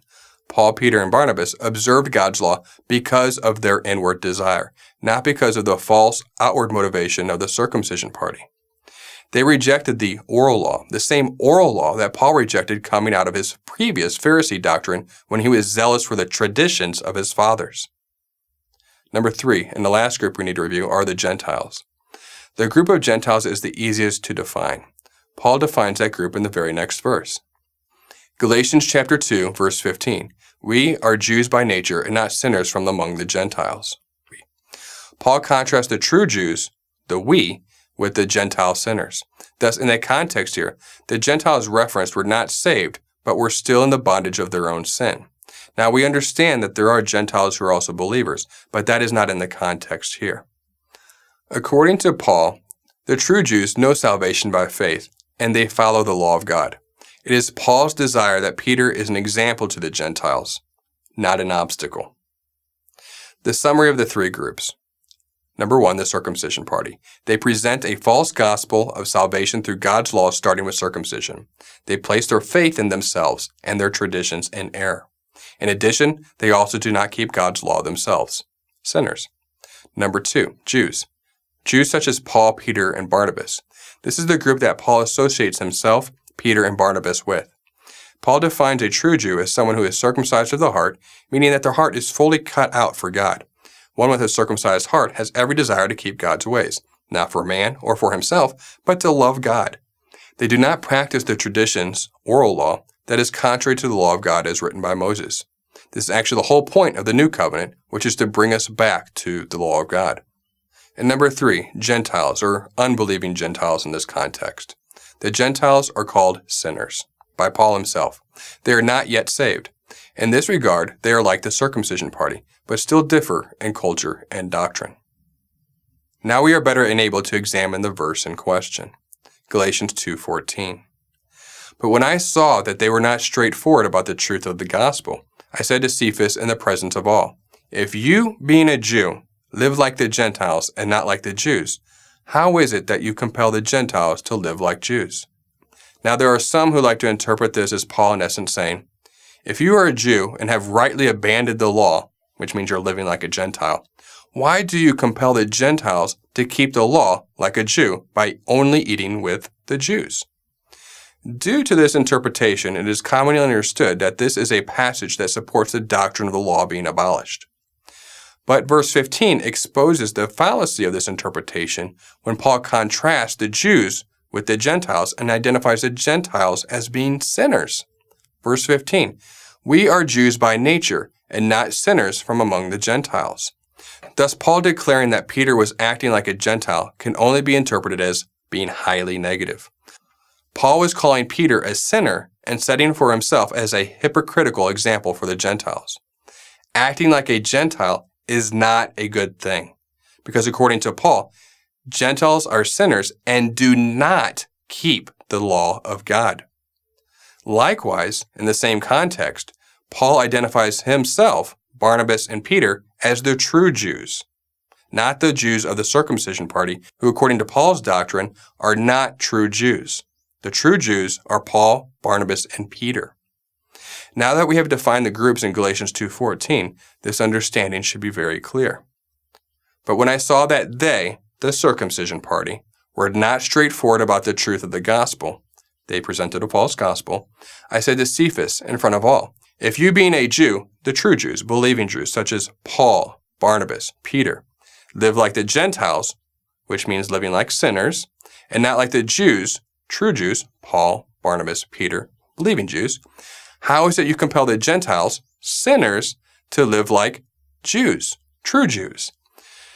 Paul is in effect asking Peter, how can you expect the sinners, the Gentiles, to act like the Jews, true Jews, if you're acting like sinners yourself? The King James Version reads, why compellest thou the Gentiles to live as do the Jews? The Nestle Allen Greek text, based on older manuscripts, reads, how can you compel the Gentiles to live as do the Jews? So the question wasn't, why are you over there trying to get the Gentiles, Torah breakers, to live like the Jews, Torah keepers? Don't you know that the law is abolished? The real question was, how can you ever compel the Gentiles to keep the Torah, like true Jews are supposed to do, if you are sinning yourself? Both Greek texts are compatible with the latter understanding, but the Nestle Allen text would contradict the common Christian interpretation of these verses. This is a massive departure from how this verse is usually interpreted. Many want to associate themselves as Gentiles. But if we are believers, we are no longer Gentiles, but have become citizens of the commonwealth of Israel. We have been removed from the wild olive tree, the Gentiles, and grafted into the cultivated olive tree, Israel. We have left the nations and have been adopted into the family of one nation of God. Thus we are to follow the same instructions given to Israel from the beginning. One nation, one law. The rest of Galatians 2. Concluding chapter 2, Paul continues to teach against the false doctrine of the circumcision party, who teach a works-based salvation. Galatians 2, 16 through 17. Nevertheless, knowing that a man is not justified by the works of the law, but through Messiah Yeshua, even we have believed in Messiah Yeshua, so that we may be justified by faith in Christ, and not by the works of the law. Since by the works of the law no flesh will be justified. But if while seeking to be justified in Christ, we ourselves have also been found sinners, is Christ then a minister of sin? God forbid. Paul teaches the same thing in other letters. Romans 6:15. What then? Shall we sin because we are not under the law, but under grace? God forbid. Romans 3:31. Do we then make void the law through faith? God forbid. Yea, we established the law. In chapter 1, Paul states how he, as a Pharisee, had to come out of such false doctrine himself. Galatians 2:18. For if I rebuild what I have once destroyed, I prove myself to be a transgressor. Paul then goes on to say that he died to the law to enable him to live for God. Galatians 2:19, for through the law I died to the law that I might live to God. That seems confusing, but we also know that Paul teaches the same thing in Romans 7 that he is teaching in Galatians 2:19. Romans 7:9, I was alive once without the law, but when the commandment came, sin revived, and I died. Does this mean that Paul discards the law of God? That Paul killed the law of God? No, absolutely not. God forbid. The law is designed to kill us so that it produces an inward desire to live to God instead of for ourselves. It is through the law that we realize that we are sinners. This is what it is supposed to do, and for that it is good. Romans 7, verses 11 through 12. For sin taking the occasion by the commandment deceived me, and by it killed me. Therefore, the law is holy, and the commandment holy, and just and good. Paul then teaches that because the law kills him by exposing his sin, the desire to keep the law of God and the desire to hate the law of sin is the natural result in our faith. Verses 13 through 25. Has then what is good become death to me? Pay attention to this. Certainly not. But sin, that it might appear sin, was producing death in me through what is good, the law of God, so that sin through the commandment might become exceedingly sinful. For we know that the law is spiritual, but I am carnal, sold under sin. For what I am doing, I do not understand. For what I will to do, I do not practice, but what I hate, that I do. If then I do what I will not to do, I agree with the law that it is good. But now it is no longer I who do it, but sin that dwells in me. For I know that in me, that is, in my flesh, nothing good dwells. For to will is present with me, but how to perform what is good I do not find. For the good that I will to do, I do not do. But for the evil I will not to do, that I practice. Now if I do what I will not to do, it is no longer I who do it, but sin that dwells in me. I find then a law that evil is present with me, the one who wills to do good. For I delight in the law of God according to the inward man. But I see another law in my members, warring against the law of my mind, and bringing me into captivity to the law of sin, which is in my members. O wretched man that I am, who will deliver me from this body of death? I thank God through Messiah Yashua our Lord. So then, with the mind I serve the law of God, but with the flesh, the law of sin. With this, we realize that Paul is certainly not teaching against the law of God in Galatians 2:19, but describing the correct process that the law of God is to serve, as a guide in how we are to live and love God. The circumcision party made it about salvation, a process they perverted and twisted. Verse 19, for through the law I died to the law, so that I might live to God. Serve through the law of God. Paul explains the law of God in this way for a very important reason. The circumcision party reads God's law and simply does God's law to boast outwardly. Without faith, God simply does not recognize such works as obedience, but instead amends faulty religious systems under the guise of God's ways. Paul's point is to prove that God's law is designed to convict us by defining and exposing our sin. At that time, it is to force us to realize that we are sinners. Thus, it cannot be a means to salvation. God's law is to point us to the means of salvation, which is our Messiah. We then put on the mind of Christ and our faith, which is serving the law of God because of our salvation, not for our salvation. Galatians chapter 2. I have been crucified with Christ, and it is no longer I who live, but Christ lives in me. And the life which I now live in the flesh, I live by faith in the Son of God, who loved me and gave himself up for me. Paul concludes that practicing God's law for salvation nullifies the grace afforded to us through faith. Righteousness unto salvation is through Christ alone. Galatians 2:21. I do not nullify the grace of God, for if righteousness comes through the law, then Christ died needlessly. However, just because we have faith that affords us grace and righteousness unto salvation by Christ does not mean that we are no longer to practice the righteousness of the law of God. Verse 17. But if while seeking to be justified in Christ, we ourselves have also been found sinners, is Christ then a minister of sin? God forbid. Romans 3:31. Do we then make void the law through faith? God forbid. Yea, we establish the law. It is because of the righteousness afforded to us by grace that we actually practice righteousness. Christ becomes our example to follow the law of God, not our excuse to not follow the law of God. 1 John 3:7. Little children, let no one deceive you. He who practices righteousness is righteous, just as he is righteous. Now that we know this, we do not want to forget this. 2 Peter chapter 20, verse 21. For if, after they have escaped the pollutions of the world through the knowledge of the Lord and Savior Yeshua the Messiah, they are again entangled in them and overcome, the latter end is worse for them than the beginning. For it would have been better for them to not have known the way of righteousness than having known it, than to turn from the holy commandment delivered to them. To summarize what Paul is teaching in Galatians as simply as possible, it could be said that obedience is the fruit of salvation, not the root of salvation. Obedience is not our salvation, but the evidence of it.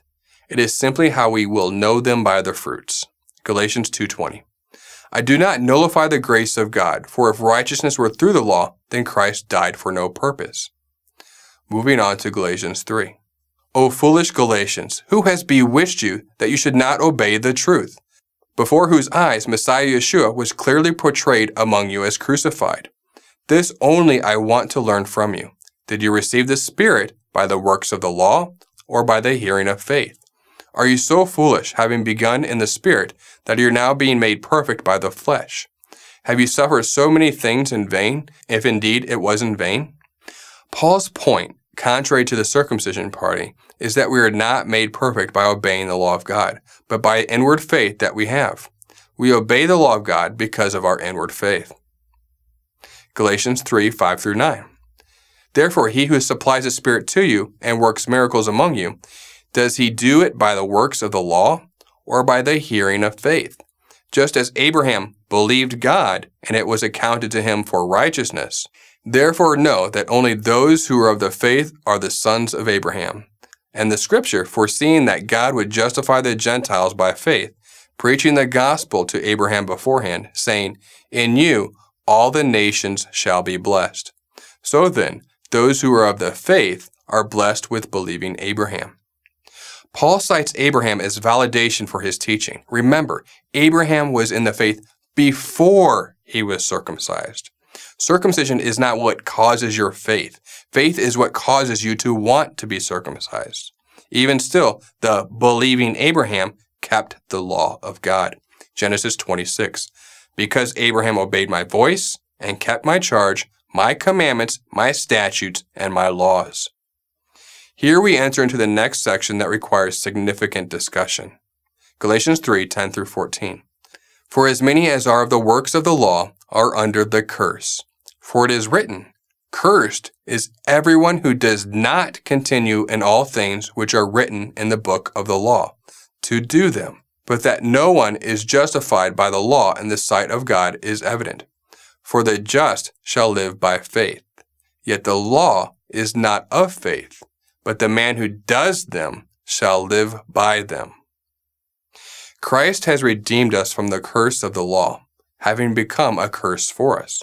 For it is written, cursed is everyone who hangs on a tree, that the blessing of Abraham might come upon the Gentiles in Messiah Yeshua, that we might receive the promise of the Spirit through faith. So is God's law a curse, or are we cursed for breaking God's law? We need to read and apply what Paul is saying here. Let's go back to the beginning of the Bible and see what God says his law is intended to do. Deuteronomy chapter 11, 26-28. Behold, I set before you this day a blessing and a curse. A blessing if you obey the commandments of Yahweh your God, which I command you this day, and a curse if you will not obey the commandments of Yahweh your God, but turn aside out of the way which I command you this day, to go after other gods, which you have not known. God's law blesses and curses. This is where the concept of the curse of the law originates.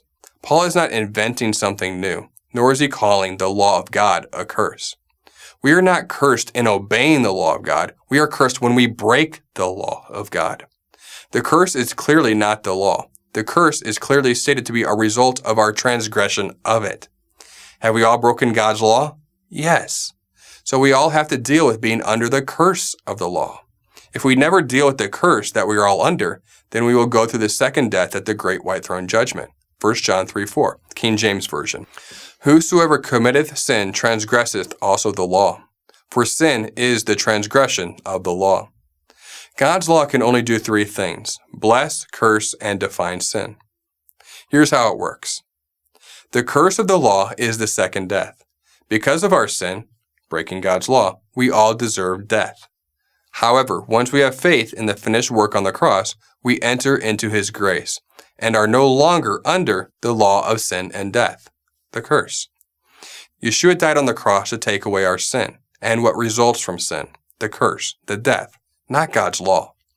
This is simply all Salvation 101 teaching, right? This is nothing new. We should already know that Yeshua died on the cross for our sins, taking away the curse of the second death by grace. Why does Paul need to teach something that seems so simple and elementary to us? Verse 3:11 makes it clear. But that no man is justified by the law in the sight of God. It is evident, for the just shall live by faith. The Galatians were trying to be justified by the law of God by theological and social pressure coming from the circumcision party and works of law doctrine. Obviously, anyone trying to be justified by God's law needs to be taught the process of salvation through faith by grace all over again. Paul makes it clear that we are to live by God's law, by faith, not for justification. Anyone trying to be justified by God's law, instead of being justified in faith by God's grace, is still under the curse of the law of sin and death. The only way to not be under the curse of the law of sin and death, is to come into faith of the Word of God, and then you will come into God's grace and the work on the cross. Again, the law only does three things: defines sin, obedience or disobedience, curses us, and blesses us. Once the law defines sin for us, we then realize that we are under the curse of the law of sin and death. We then realize that we require a Savior to remove that curse, second death. This is where grace offers us salvation to remove the curse of the law in our faith. If the Galatians believe keeping the law saves, then they are not going to realize that they need a Savior to save them. This is exactly what Galatians 3:22 through 25 teaches us, which is the next often cited point of confusion in Galatians: law as a schoolmaster.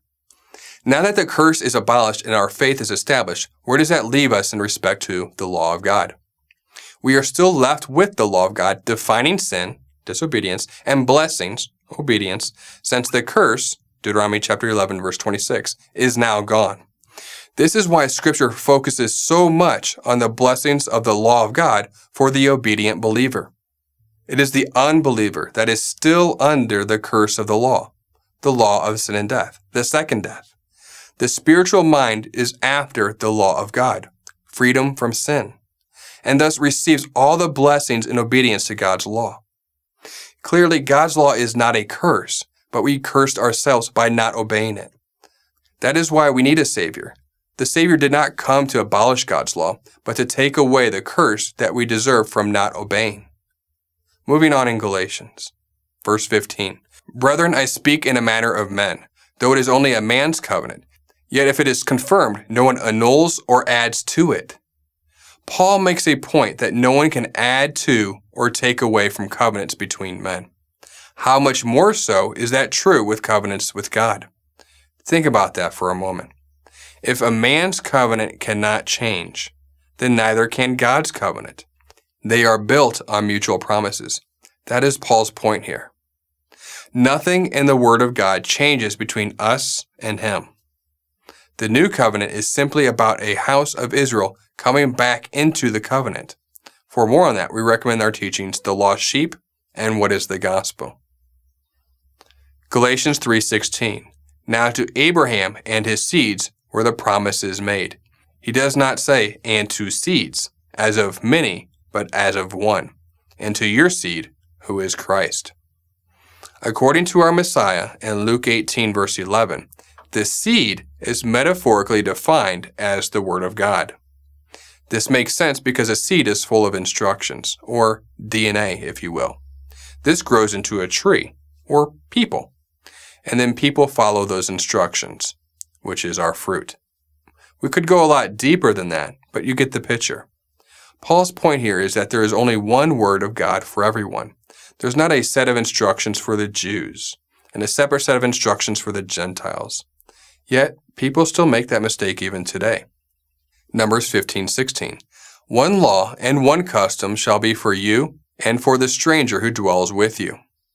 Thus the word of God was the same for Abraham as it was for the Jews and the mixed multitude at Sinai. Why is that important? Because it proves a point for Paul. Abraham came into the faith first, and then he was circumcised. There is no difference in how it was then, or at Sinai, or even today, which is Paul's next point.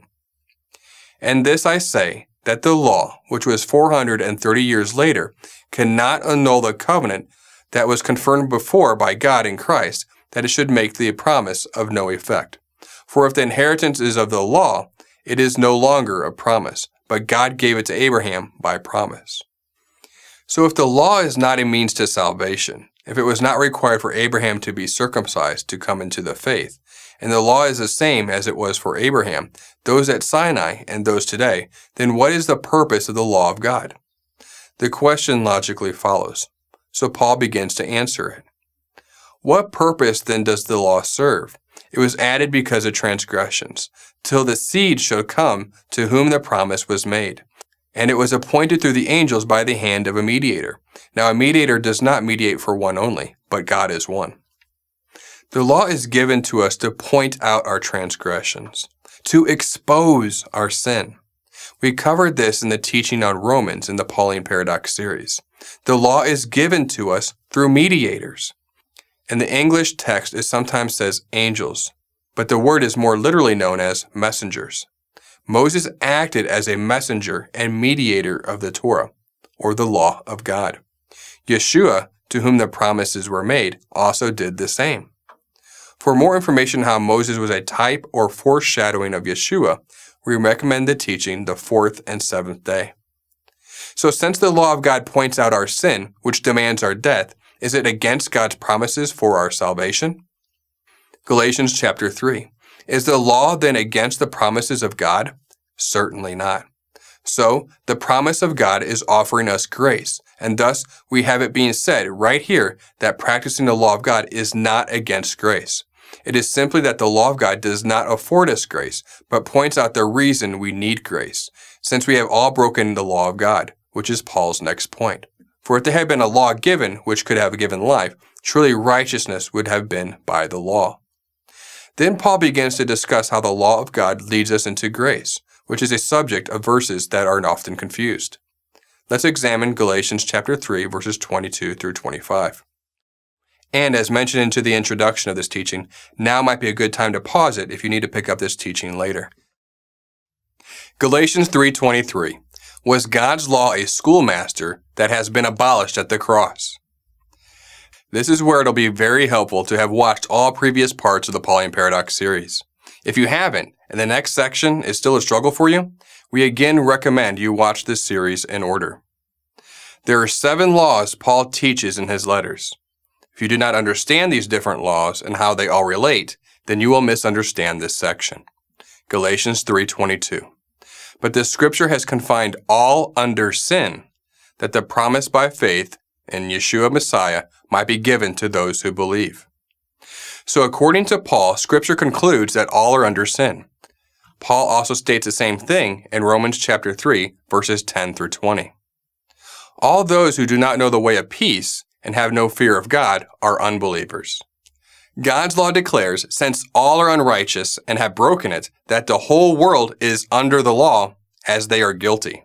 Thus, it is unbelievers that are under the law. Unbelievers, without faith, are under the law because of their disobedience.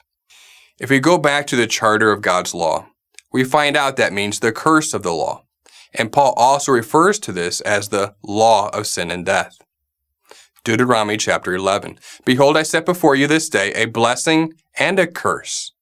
a blessing if you obey the commandments of Yahweh your God, which I command you this day, and a curse if you will not obey the commandments of Yahweh your God, but turn aside out of the way, which I command you this day, to go after other gods which you have not known. Because we all have been disobedient, we are all under the curse of the law as intended. Going back to Galatians 3:22, since all are under sin, then all are under the law of sin and death, since death follows sin. There is a critical reason that Paul states in verse 22 that we were all once under sin. The reason is because that is the context. Is the context God's law? No. Why? Is God's law sin? God forbid. We are under sin. Thus, we know the next verse is not about God's law, but the law of sin and death. Watch what happens when we apply the context correctly. This, being under the law of sin, is what we need to recognize before we have faith. We learned earlier in chapter 3 that sin places us under the curse, the second death, of the law, and that in faith we are no longer under it. So, in chapter 3, verses 10 through 13, Paul explains the fact that we are no longer under the curse of the law in faith. In chapter 3, verses 22 through 25, Paul teaches us the purpose of the curse of the law of sin and death. Watch. So, Galatians 3:22, but the scripture hath concluded all under sin, that the promise by faith of Yeshua Messiah might be given to them that believe.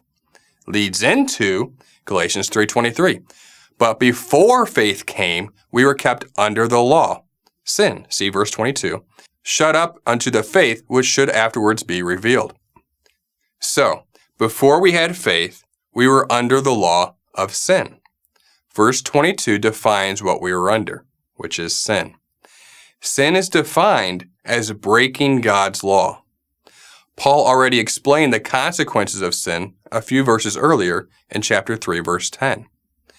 Cursed is everyone who does not continue in all things which are written in the book of the law, live under sin, to do them. Thus, if 3:22 says all are under sin, then by what Paul just taught us a few lines earlier, we must then conclude that I am under the curse of the law because of my sin, which Paul already said the solution is the finished work on the cross by faith. Therefore, this must be the law of sin and death, and we are cursed and thus need a Savior to rid ourselves of this curse.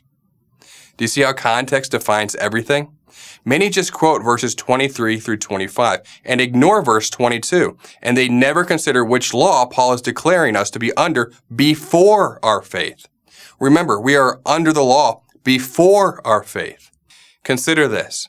If being under the law was about keeping God's law, what in the world would keeping God's law have to do with being before we come into the faith? Before faith, we knew nothing about God's law. That is why Paul is difficult to understand to those who are ignorant and unstable. Right here is just another example in which readers of Paul abolish God's law and make the heir of lawless men. The law of sin and death is the curse of the law. It is the result or consequence of breaking God's law that we did not even know existed before our faith. Before faith, we are in bondage and do not even know it until we read or hear God's law. Faith is shut up or closed to us until the moment that we realize that we are in bondage under the penalty of God's law. It is when we realize that we are in prison, law of sin and death, cursed, bondage, that we realize that we need to be freed. We cannot realize that we need to be freed until we realize that we are in bondage. Who is going to escape from a prison unless they know that they are in prison? That is the first thing that the law of God is to teach us as the schoolmaster. We are all guilty of breaking it and thus deserve death. That is exactly what Galatians 3:24 teaches us. The law of sin and death escorts us or brings us to Christ by pointing out that we are in bondage or cursed by having broken the law of God. It is not until the law of sin and death teaches us that we are cursed and in bondage that we come to Christ in faith as our Savior. Otherwise, we would have no reason to come to Him. This is all Salvation 101 type of stuff. Galatians 3:24. Wherefore, the law of sin was our schoolmaster to bring us unto Christ, that we might be justified by faith. We need the curse of the law, or the law of sin and death, to teach us that we are in bondage, under sin, verse 322, in order to escort us to our Messiah. It is to teach us to have faith and trust in His perfect grace as the perfect practicing of the Word made flesh, who became the curse for us on the tree. Galatians 3:25. But after that faith is come, we are no longer under a schoolmaster. After that faith has come, we are no longer under the curse, law of sin and death. Before faith, we are under the law of sin and death. And after faith, we are no longer under the law of sin and death. That's all it is saying. Let's even pretend for a moment that the schoolmaster is the law of God instead of the law of sin and death. Here's what the verse would be saying. Before faith, we are under the law of God. After faith, we are not under the law of God. Does that even make any sense? Of course not. When we apply the context, here's what happens. Before faith, we are under the law of sin and death, the curse. After faith, we are not under the law of sin and death, the curse. Paul is saying the same thing as in Romans chapter 8, verse 2. For the law of the Spirit of life in Messiah Yeshua hath made me free from the law of sin and death. It was the law of sin and death that places us in bondage, not the law of God. Why would we need to be freed from the law of God when Scripture calls the law of God freedom? Do we need to be freed from freedom? Again, does that make any sense? In fact, God's law is called freedom in Scripture. Why would Paul be teaching us we need to be freed from freedom itself? What a twisted mess men's doctrines have created for us to untangle. The law of sin and death is the result of our disobedience to God's law. How do we know this? Because Deuteronomy chapter 11, 26 through 28 states that when we are disobedient to God's law, we are then cursed. Scripture defines any disobedience to the law of God as sin. The curse that we are all under is the curse of the second death waiting for us at the great white throne judgment in the end. Thus, it is our sin or disobedience that brings us into the curse or death, or as Paul brilliantly calls it, the law of sin and death.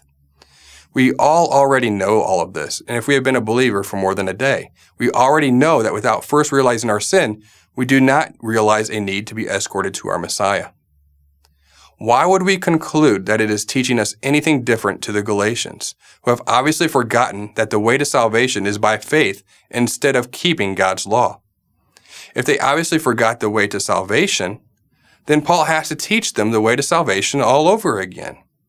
Where does Paul state that the problem is that they are keeping the law in obedience? He doesn't. Not once does Paul say that it was a problem that they are keeping the law of God. Paul states it was a problem that they were trying to be justified and saved by keeping the law of God, meaning the correct law, but for the wrong reasons. Keeping the law for salvation was a problem that Paul needed to address. In summary, number 1, verse 10 makes it clear that sin is what places us under the curse.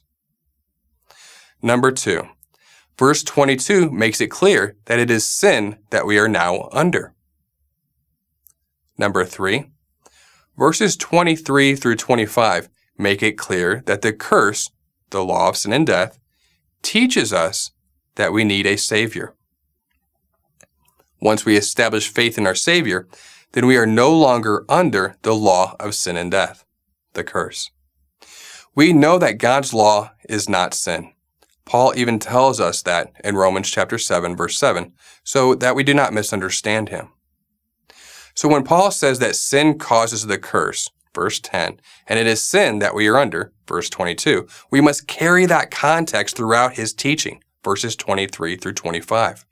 If being under sin is the context in verse 22, then we cannot institute a new context and state that it is not the law of God that we are no longer under anymore, because the law of God is not sin. Galatians 2 verses 23 through 25 is not stating what many believe it is stating. Abolishing God's law would serve no practical purpose and would contradict countless verses, including Paul's own words. If we would just read verse 22, we would understand that the context to be the law of sin and death, not the law of God. We all know that if we sin, break God's law, that we deserve the curse. We all know that we need to realize or be escorted or be taught that we sin before we run to the Savior. We all know that after faith, we are no longer under the curse, second death. This is actually not really complicated at all, because people have confused and twisted Paul's writings into something confusing and complicated, as if God was the author of confusion. We have entered into a theological mess. Paul needs to teach the gospel to those who have forgotten the true gospel. The Galatians forgot that we are to be justified by faith, and then we practice obedience to God's law because of our faith. This is all Salvation 101. Why does Salvation 101 even need to be taught to the Galatians? Because they had false teachers come into their camp, begin to convince them to follow men's false doctrines and ways, or pleasing men, and by salvation by works, legalism, justification by works.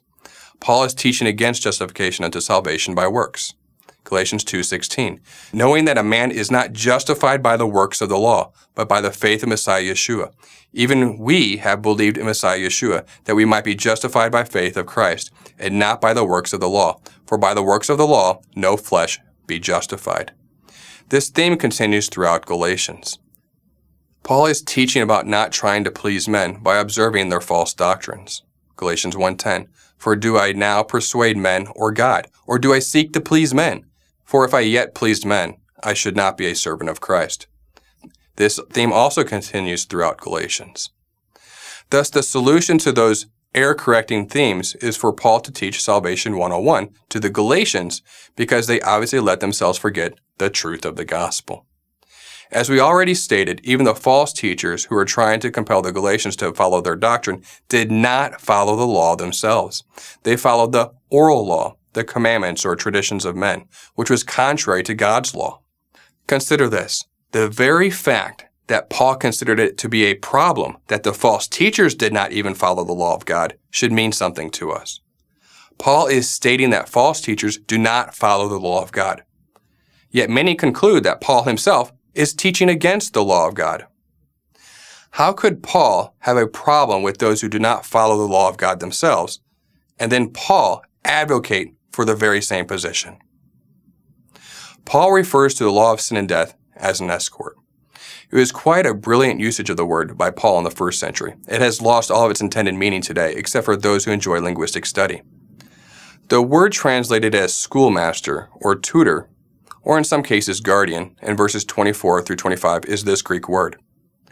This is the term for the office or position of the person who would keep a person under guard, bondage, and escort a child to school. Once at school, he would leave this person and continue to learn at school. Is this not how it works in God's plan of salvation? We start off under the law, and we are under its bondage before faith, the curse, law of sin and death. Because of this, we realize that we need to be freed from the world's ways and find freedom in God's ways by placing our faith and trust in Him. Once we do that, the law of sin is no longer placing us under guard or bondage, but we then go to school because we want to learn God's Word and how to apply it so we can become more like our Creator. Paul was simply using a Greek metaphor to speak of the value of the law of sin and death prior to coming into the faith. Being under the law, as in under the law of sin and death, is just Paul's way of saying the same thing we would say today if we broke a U.S. law and were caught. Consider this as well. The U.S. has laws, perhaps 100,000 or maybe even 1,000,000 of them that we're held accountable to. God has just a couple hundred commandments, just a dozen or so more than what mainstream Christians keep. Imagine if you break a law. Let's say you commit treason, for example. Biblically, that would be going after other countries or gods. You are then placed in jail to await your judgment of death, as treason is punishable by death. Likewise, according to the law of God that defines your sin, also contains a law for your death. This is the law of sin and death according to Paul. It is not until that you are read the law and convicted of the law that you realize that you are absolutely guilty by the law and now under the curse, bondage, prison, or the penalty, and the trial will be fair. You are now under the penalty, the curse, bondage, prison of the law, and the law of sin and death and a guard representing the authority of the law is standing outside of your jail cell while you await your death sentence. At this point, you realize the only way to not be under the law, or the penalty of the law, is to be pardoned by the President in His grace. In this example, the President would be a metaphor for Yahweh. The President says that His ways are good and His Constitution is good, and He asks you to place His faith in His power to save you through His grace. He states that if He does that, He would like you to continue in His word, or Constitution, law, and love and faith of Him. He says that He will give you a legal counselor, Holy Spirit, to teach you all His ways in the Torah. And then you place your faith in the President, and you exercise or evidence your faith, trust, by sincerely trying to be obedient to the Constitution, law of His nation, Israel, that you said was good and perfect. This does not mean that you do the law perfectly, but you have a desire to keep the law of God out of respect and love for the one who pardoned you. You study His Constitution with the help of the legal counselor who teaches you all things. You are no longer under the law of sin and death, but under grace. It took the realization of the penalty of the law for you to be escorted, out in the faith to accept the grace of the President. The penalty of the law did its job in pointing you to the one who could pardon you and point you to the right path. You now take delight in knowing that you are under grace, and you show your respect and love for the President by learning about and practicing His laws.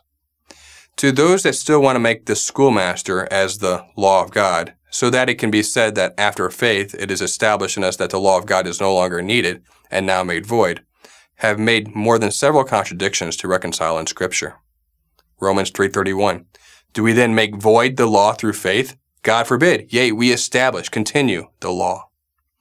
Romans chapter 7, verse 22. For I delight in the law of God after the inward man. Matthew 5:17. This is our Messiah speaking. Think not that I come to destroy the law or the prophets. I do not come to destroy, but to fill up. Verse 18. For verily I say unto you, till heaven and earth pass, one jot or one tittle shall in no wise pass from the law, till all, the law and prophets, be fulfilled. And we know that all the law and prophets are not yet fulfilled. There's still a lot of prophecy that needs to be fulfilled. Matthew chapter 5, verse 19. Whosoever therefore shall break one of these least commandments, and shall teach men so, he shall be called the least in the kingdom of heaven. But whosoever shall do and teach them, the same shall be called great in the kingdom of heaven. Psalm 1, verse 2. But his delight is in the law of Yahweh, and in His law doth he meditate day and night. Psalm 119:35. Make me go in the path of your commandments, for therein do I delight. Proverbs 29. Where there is no vision, the people perish, but he that keeps the law, happy is he. Moving on. Galatians chapter 3, 26 through 29. For in Messiah Yeshua you are all sons of God through faith. For as many of you as were baptized into Christ have put on Christ. There is neither Jew nor Greek. There is neither slave nor free. There is no male and female. For you are all one in Messiah Yeshua. And if you are Christ's, then you are Abraham's offspring, heirs according to the promise. Paul is repeating himself here, stating that the salvation model has always been the same, and there has never been any difference between Jew or Greek on this matter.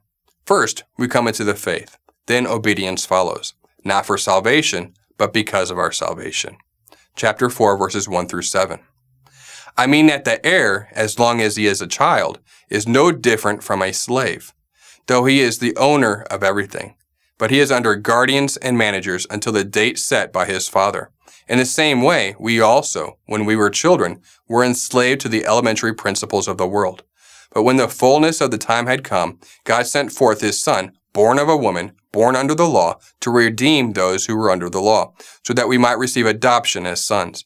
And because you are sons, God has sent the Spirit of His Son into our hearts, crying, Abba, Father. So you are no longer a slave, but a son, and if a son, an heir through God. Here we see Paul stating that before our faith, we were slaves to the world, the elementary principles of the world. These are ideas, philosophies, and values of the world that are also enslaved us into bondage. Yeshua came to redeem us from that bondage. Yeshua was born of a woman who was also in the same circumstances as all men, being born under the law of sin and death. Through Yeshua, we are adopted out of the world as children of our Creator, and thus also heirs to the promise. Here we arrive to the next verse that is often cited to prove that Paul teaches against observing the law of God. As a reminder, if needed, this is a good opportunity to pause the teaching and continue with the teaching later. Galatians chapter 4, verse 9. Is the law of God actually weak and beggarly elements? Galatians 4, verses 8 through 11, is often used as evidence that believers are to no longer keep all of God's commandments, particularly His Sabbaths and feast days. Context forces some absurd questions. Take note of the text that we have highlighted here. Galatians chapter 4, verses 8 through 11. Formerly, when you did not know God, you were enslaved to those by nature are not God's. But now that you have come to know God, or rather be known by God, how can you turn back to the weak and worthless elementary principles of the world, whose slaves you want to be once more? You observe days and months and seasons and years. I am afraid I may have labored over you in vain. Are the Sabbaths and feast days weak and beggarly elements? Are the Lord's Sabbath and feast days elements of the world that place us under bondage?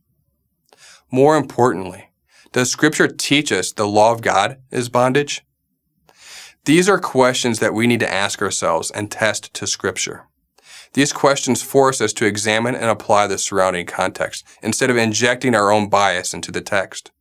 First, we should establish some context. Galatians chapter 4. Even so we, when we were children, were into bondage under the elements of the world. Galatians chapter 4, verse 3, clearly states that the context is elements of the world.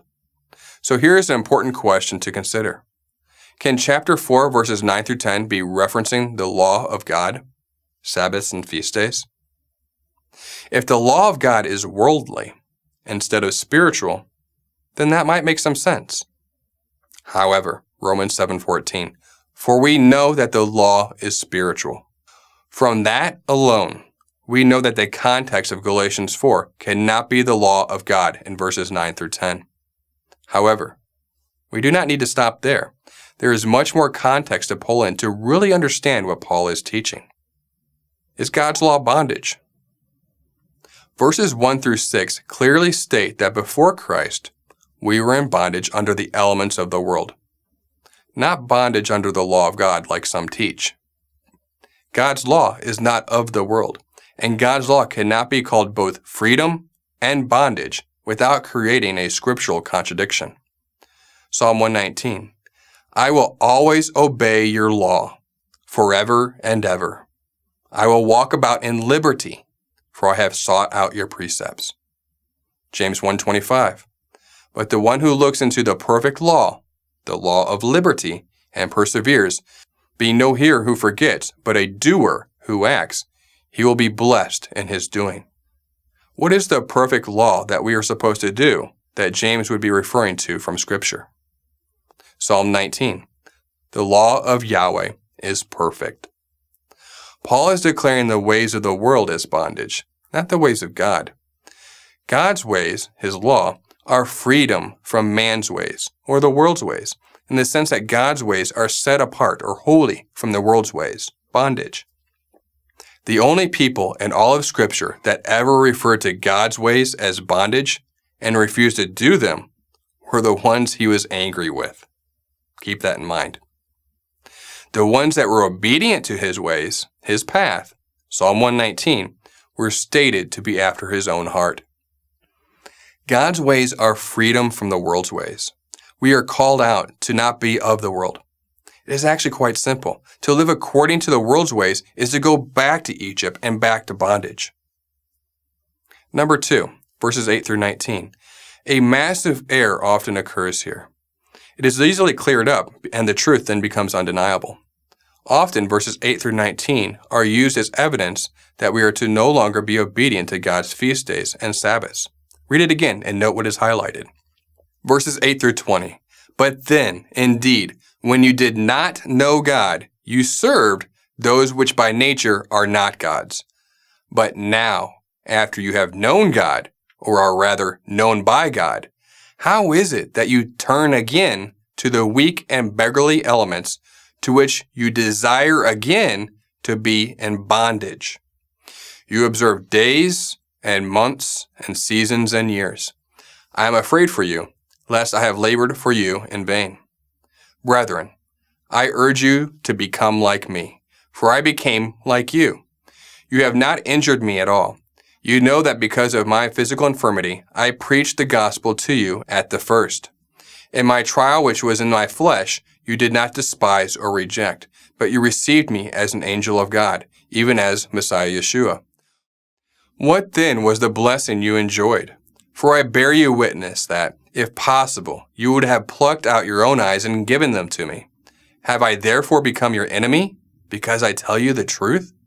They zealously court you, but for no good. Yes, they want to exclude you, that you may be zealous for them. But it is good to be zealous in a good thing always, and not only when I am present with you. My little children, for whom I labor in birth again, until Christ is formed in you. I would like to be present with you now, and to change my tone, for I have doubts about you. Let's create a list of some key points from these verses. Number 1. These are Gentile converts that Paul is talking to. Number 2. They used to serve other gods. Number 3. Now they know the true God. Number 4. Even so, they go back to weak and beggarly elements related to the gods they used to serve. Number 5.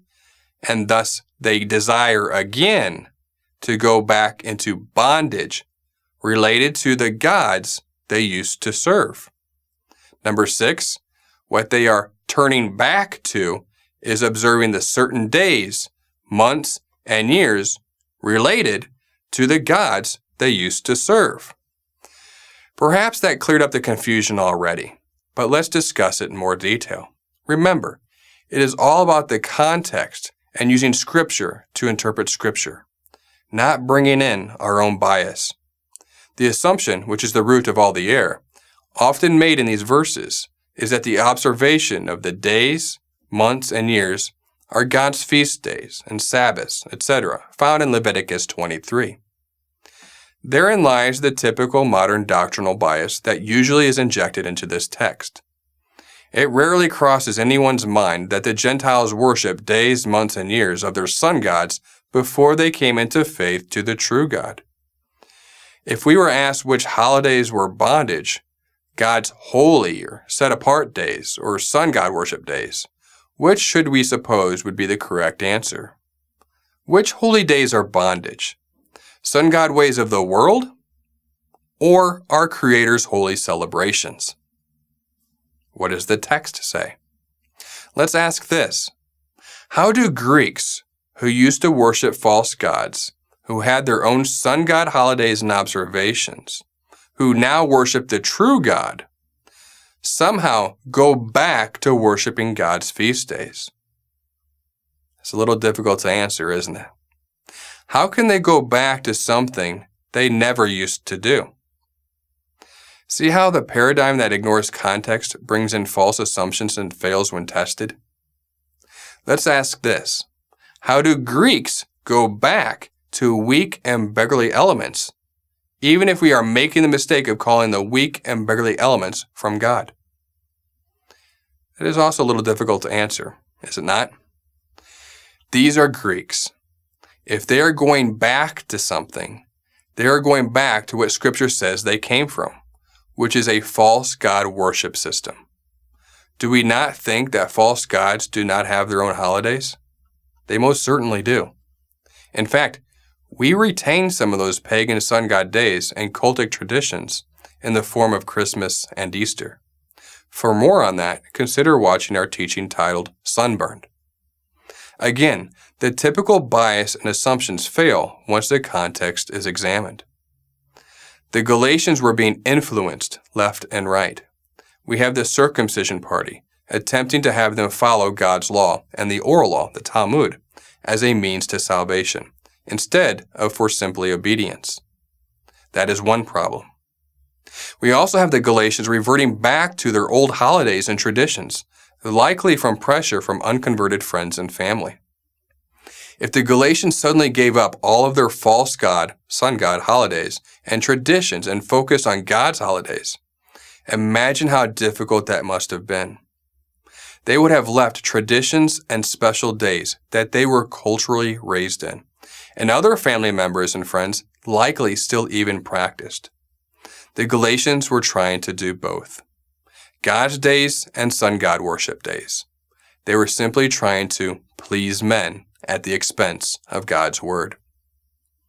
Galatians 1:10, "For do I now persuade men or God, or do I seek to please men? For yet if I pleased men, I should not be the servant of Christ." This is not the first time this has happened in Scripture, and God has never found it acceptable. Some simple encyclopedia research today will bring to light which days are the sun god worship days and cultic traditions related to them if one is really interested. Acts 15:20 is evidence that those in Galatia were falling back into the cultic temple worship that Gentiles were familiar with in their culture. Acts 14:26, "And thence sailed to Antioch, from hence they had been recommended to the grace of God for the work they fulfilled." Galatia. Acts 15:20, "But we write unto them that they abstain from pollutions of idols, from fornication, and from things strangled, and from blood." These were all sun god cultic worship traditions that were found in their temples on a daily basis. Let's ask this. Since when are God's feast days and Sabbaths called weak and beggarly elements in Scripture? Where did that strange concept come from? Men or Scripture? Didn't Paul define bondage as the teachings and doctrines of men, as well as the principles of the world, as weak and beggarly elements? Are these not the same things that Yashua railed against? Yashua spent his whole ministry teaching and rebuking and correcting from the law of Moses. And now we're saying that it is bad to practice it? Consider this. The Galatians were being told that they would be saved if they became circumcised. So, once they were circumcised, your salvation is now guaranteed, right? They felt it was no problem to give in to the pressure from friends and family to continue to observe the society's sun god holidays. However, Paul stated that they should not turn back to the holidays of false sun gods. Galatians chapter 4, 21 through 23. Do we place our trust in God or in man? We are often told that this allegory definitively shows that God's law is bondage, and is not only to be set aside, but is to be cast out. And those that desire to obey the law of God are the children of Hagar. But is that the background of what Paul is teaching? The first 4.5 chapters of this book have been teaching us that redemption and sonship are not acquired by obedience to God's law, or any law for that matter. We have already established that many times over. The focus on inheritance, the seed, and relationship precedes the allegory of Hagar and Sarah. Man is saved by grace through faith, and it is this gift from God that establishes the relationship. Inheritance, i.e., the promise, can only be obtained through relationship. There is one question I wish you to keep in mind as we study these passages, and that is, when did that relationship begin? Galatians chapter 4, verses 21 through 23. "Tell me, you that desire to be under the law, do you not hear the law? For it is written that Abraham had 2 sons, the one by a bondmaid and the other by a free woman. But he who is of the bondwoman was born after the flesh, but he of the free woman was by promise." One of 2 key verses is verse 21. Who are those who desire to be under the law? And is the desire to obey the law the same thing as being under the law? This might be one of those occasions where it would behoove us to study what is covered in Romans several times, because the 6th chapter of Romans defines for us what it means to be under the law. Suffice it to say for now, however, that to be under the law means to be under the dominion of sin, which is called the old man in Romans chapter 6, verse 6. Those who desire to be under the law, or otherwise, are attempting to establish righteousness without trust and relationship through faith. They are doing it on the basis of obedience to the law alone. As we will see, the covenant at Mount Sinai cannot stand alone, because the covenant of Sinai cannot save man or atone for him. Paul tells those who desire to be under the law that their inability to be heirs of the promise by obedience to the law is actually written in the law. He shows this by the use of allegory. He begins by using two very familiar women and one man from Scripture, Hagar, Sarah, and Abraham. It is imperative to know the story of these three, for it is their actions that form the basis for the comparison. The story, found in Genesis chapter 16 through 21, tells of a promise by God to Abraham and Sarah that even in their old age they would bear a child that would carry the seed of the woman, that the everlasting covenant would go through him, and that his seed would produce a multitude of nations. Abraham and Sarah were already the seed of the woman through the same eternal covenant of faith. More about this later. As time went on, Abraham and Sarah began to lose their trust in God's words and soon took it upon themselves to establish this promise by their own works and by their own ways. Abraham, in a scene similar to Adam in the garden, listens to his wife, does not trust God, and produces a child, Ishmael, by means of the maid Hagar. This son, because he was produced by works rather than trust, could not be Abraham's heir, because he was not produced by relationship through trust or by faith. The seed of faith was through Isaac, because his birth was the result of Abraham and Sarah's trust in their father God. And so children of faith are produced by children of faith. Inheritance is not earned, but acquired by birth and given by promise. Galatians chapter 4, 24 through 26. Which things are an allegory? For these are the two covenants, the one for Mount Sinai, bearing children for bondage, who is Hagar. For this Hagar is Mount Sinai in Arabia, and answers to Jerusalem, which now is, and is in bondage, with her children. But Jerusalem, which is above, is free, which is the mother of us all. The difference between Hagar and Sarah is the basis of the two covenants. The covenant at Mount Sinai is clearly referring to the law of Moses. The covenant referred to here is given in Exodus 19, verse 5. Now, therefore, if you will obey my voice indeed, and keep my covenant, then you shall be a peculiar treasure unto me above all people, for all the earth is mine. The covenant begins with this Hebrew word. This word means henceforth, or from this point on. It follows the proclamation from God that the children of Israel, through their trust in the relationship established by the Passover, are now born on eagle's wings and brought into God himself. If you carefully read the covenant given on the mount, you will see that there is no salvation or redemption found here, but only a promise that the children of Israel will be treasured above all people on the earth as a result of obedience. If the covenantal relationship of trust is established first, then obedience to the law given on Mount Sinai will distinguish you from all other peoples. If the law of Moses is sought after without the relationship, then the natural result is bondage, because one is seeking righteousness outside of relationship. And it is not because of the law itself is bondage, but because we fail to keep the law. The law did not deliver Israel from Egypt. The law was given after they were delivered, and after the trust-based relationship was formed. The same pattern is introduced from the beginning. Adam is created as a son of God, and then given the rules. Noah found grace in the sight of God, and then was given instructions to build an ark. Abraham believed in God, and then was given the covenant of circumcision. Very simply, the covenant in Exodus 19:5 is a promise that Israel's obedience to the voice of God will separate them from all other peoples of the world, period. Works of the law, standing alone, cannot deliver. If the covenant on this mount is dependent upon to redeem you, which it is not designed to do, then you are in bondage, for you cannot satisfy it. The first mistake concerning this section of Scripture is to wrongly assume that the covenant on Mount Sinai was God's way of saving Israel. The second mistake is found in assuming the other covenant is the new covenant. This is a very tragic blunder, for there is no reference to the new covenant at all.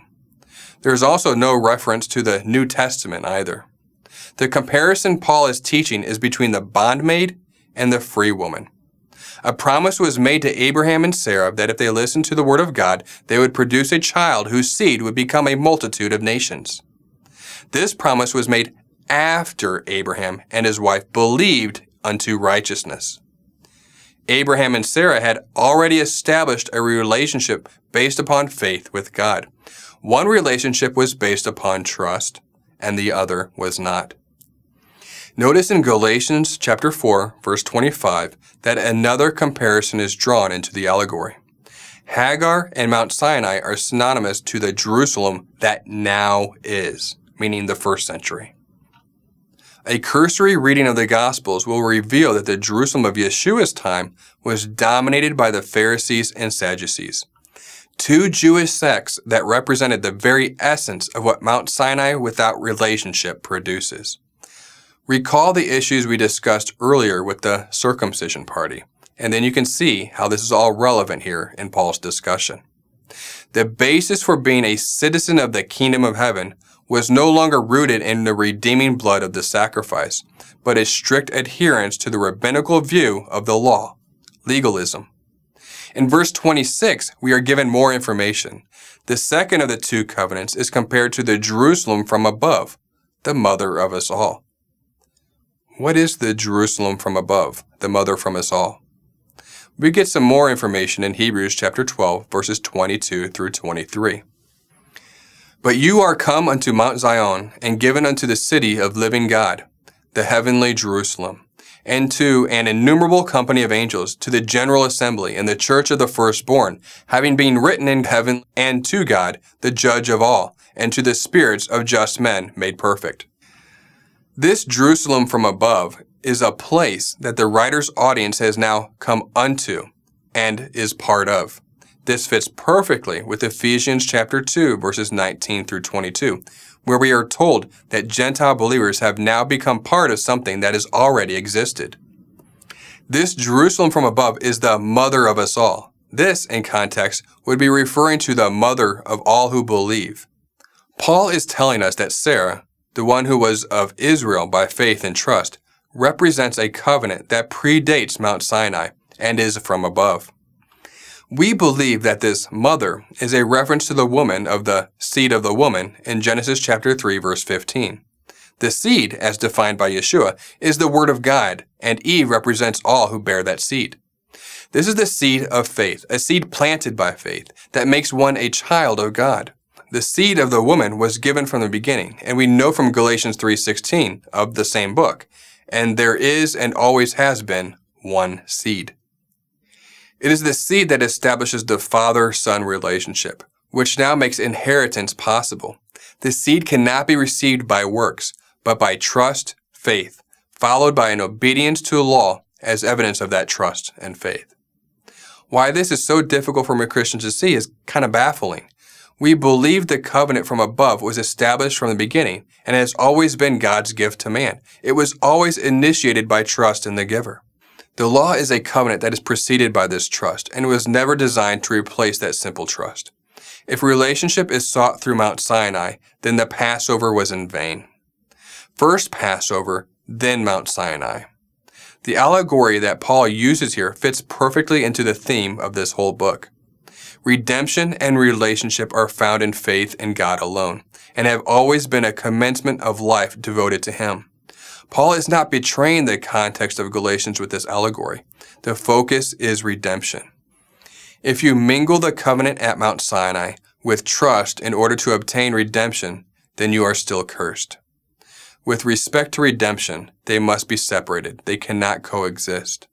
The nature of an allegory is to keep the allegory in its allegorical context. As we enter into a new section, as a reminder, this might be a good opportunity to pause and resume the teaching later. Galatians chapter 5, verse 1. Is the law of God bondage or freedom? At face value, this question may appear rather absurd. Would God have given us bondage and then stated that if we obey this bondage, we will be blessed, and if we disobey the bondage, that we will fall under the curse of a second death? Do we find any verse in all of Scripture that says the law of God is bondage?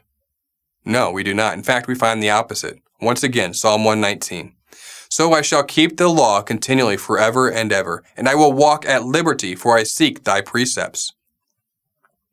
Verse 47, and I will delight myself in thy commandments, which I have loved. James 1:25, but the one who looks into the perfect law, the law of liberty, and perseveres, being no hearer who forgets, but a doer who acts, he will be blessed in his doing. So if the law of God is freedom, how can we also call it bondage? Good question. We simply can't, or at least for those who wish to avoid clear contradiction in their doctrine and theology. So what is Paul defining as bondage in Galatians? Paul states that false teachers brought bondage, Galatians 2:4, and that because of false brethren unawares brought in, who came in privily to spy out our liberty, which we have in Messiah Yeshua, that they might bring us into bondage. By teaching elements of the world, Galatians 4:3, even so, when we were children, we were in bondage under the elements of the world. And justification through the law of God, knowing that a man is not justified by the works of the law, but by faith of Messiah Yeshua. Even we have believed in Messiah Yeshua, that we might be justified by the faith of Christ, and not by the works of the law. For by works of the law shall no flesh be justified, instead of simply obedience to the law of God. Galatians 6:13, for neither they themselves who are circumcised keep the law, but desire to have you circumcised, that they may glory in your flesh. And thus, these false teachers bring us away from true liberty or freedom. Galatians 5:1, stand fast, therefore, in the liberty wherewith Christ hath made us free, and not be entangled again with the yoke of bondage. The false teachers were those who did not keep the law of God for obedience and taught against it. Thus the Galatians were being taught a false doctrine and were told to keep God's law for salvation. As we already covered, false teachers began promoting their doctrine that required Gentiles to be circumcised in a certain way to be justified for salvation or saved. The bondage the Galatians were being entangled with were false teachings and beliefs of men. It should be noted that Paul uses the word again. If the bondage was the law of God, how could converted Gentiles be brought back into the bondage or something they had never had before? The law of God. They can't. If we read the context, we should understand that these are false teachers who teach against the law of God with their own traditions and teachings. We know that they were not using the law of God lawfully, but were using it incorrectly. We are keep the law of God in order to show our love back to God, not to try to earn salvation. John 14:15. If you love me, you will keep my commandments. John 14:21. Whoever has my commandments and keeps them, he it is who loves me, and he who loves me will be loved by my Father, and I will love and manifest myself to him. John 14:23-24. Yeshua answered him, if anyone loves me, he will keep my word, and my Father will love him, and we will come to him and make our home with him. Whoever does not love me does not keep my words, and the word that you hear is not mine, but the Father's who sent me. John 15:10. If you keep my commandments, you will abide in my love, just as I have kept my Father's commandments and abide in his love. 1 John chapter 2, verses 4-5. Whoever says, I know him, but does not keep his commandments is a liar, and the truth is not in him. But whoever keeps his word, in him truly the love of God is perfected. By this we know that we are in him. 1 John 5:3. For this is the love of God, that we keep his commandments, and his commandments are not burdensome. 2 John 1:6. And this is love, that we walk after his commandments. We are to be obedient to the law of God because of our salvation, not for our salvation. 1 John 4:19. We love him, obedience to the law, as we just reviewed, because he first loved us, grace. Obedience is simply the evidence of our faith. Paul was merely trying to bring the Galatians back into God's grace through faith and teach against the error of using the law of God for salvation. Nowhere in all of Galatians does Paul teach that we should not keep the law of God out of obedience.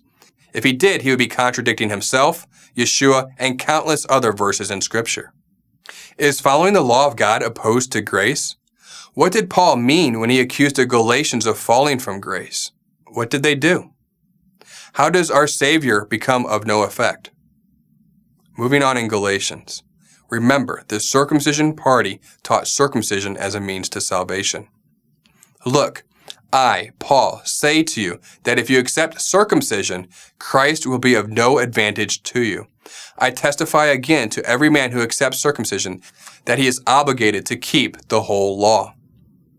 Thus, if one is being circumcised unto salvation, Paul is reminding them that they need to keep the whole law perfectly in order to be saved by the law of God. Those who teach and practice that circumcision leads to salvation are trying to justify themselves unto salvation and attempting to bypass grace. Verse 4, Christ is become of no effect unto you. Whoever of you are justified by the law, you have fallen from grace. Paul did not say circumcision was bad. Paul did not say that if you are circumcised, in general, that one is obligated to keep the whole law. The context in verse 4 shows that it is about falsely using circumcision to justify your salvation. We have covered the doctrine of the circumcision party several times already. Paul is teaching against the circumcision party. He is contextually saying this: if you justify yourself unto salvation through circumcision, you need to justify yourself perfectly in observing the whole law of God. This, of course, is not possible, as all have sinned. Trying to be justified by the law is the same as falling from grace. We are justified into salvation by grace through faith, not by obedience to the law of God. Does that mean that we are not to be obedient to the law of God in our faith? 1 Timothy 1:8. But we know that the law is good if a man use it lawfully. We know that they were incorrectly using the law of God. We are to keep the law of God to express our love back to Him, not to try to earn salvation. Verses 5 through 6. For through the Spirit by faith we ourselves eagerly wait for the hope of righteousness, for in Messiah Yeshua neither circumcision nor uncircumcision counts for anything, but only faith working through love. All this means is that circumcision is not a requirement of salvation, as we covered in the past few verses. Circumcision counts as nothing as it relates to being justified unto salvation. We have to keep things in context. This does not mean that circumcision has no value. Paul does teach circumcision does have value outside of salvation.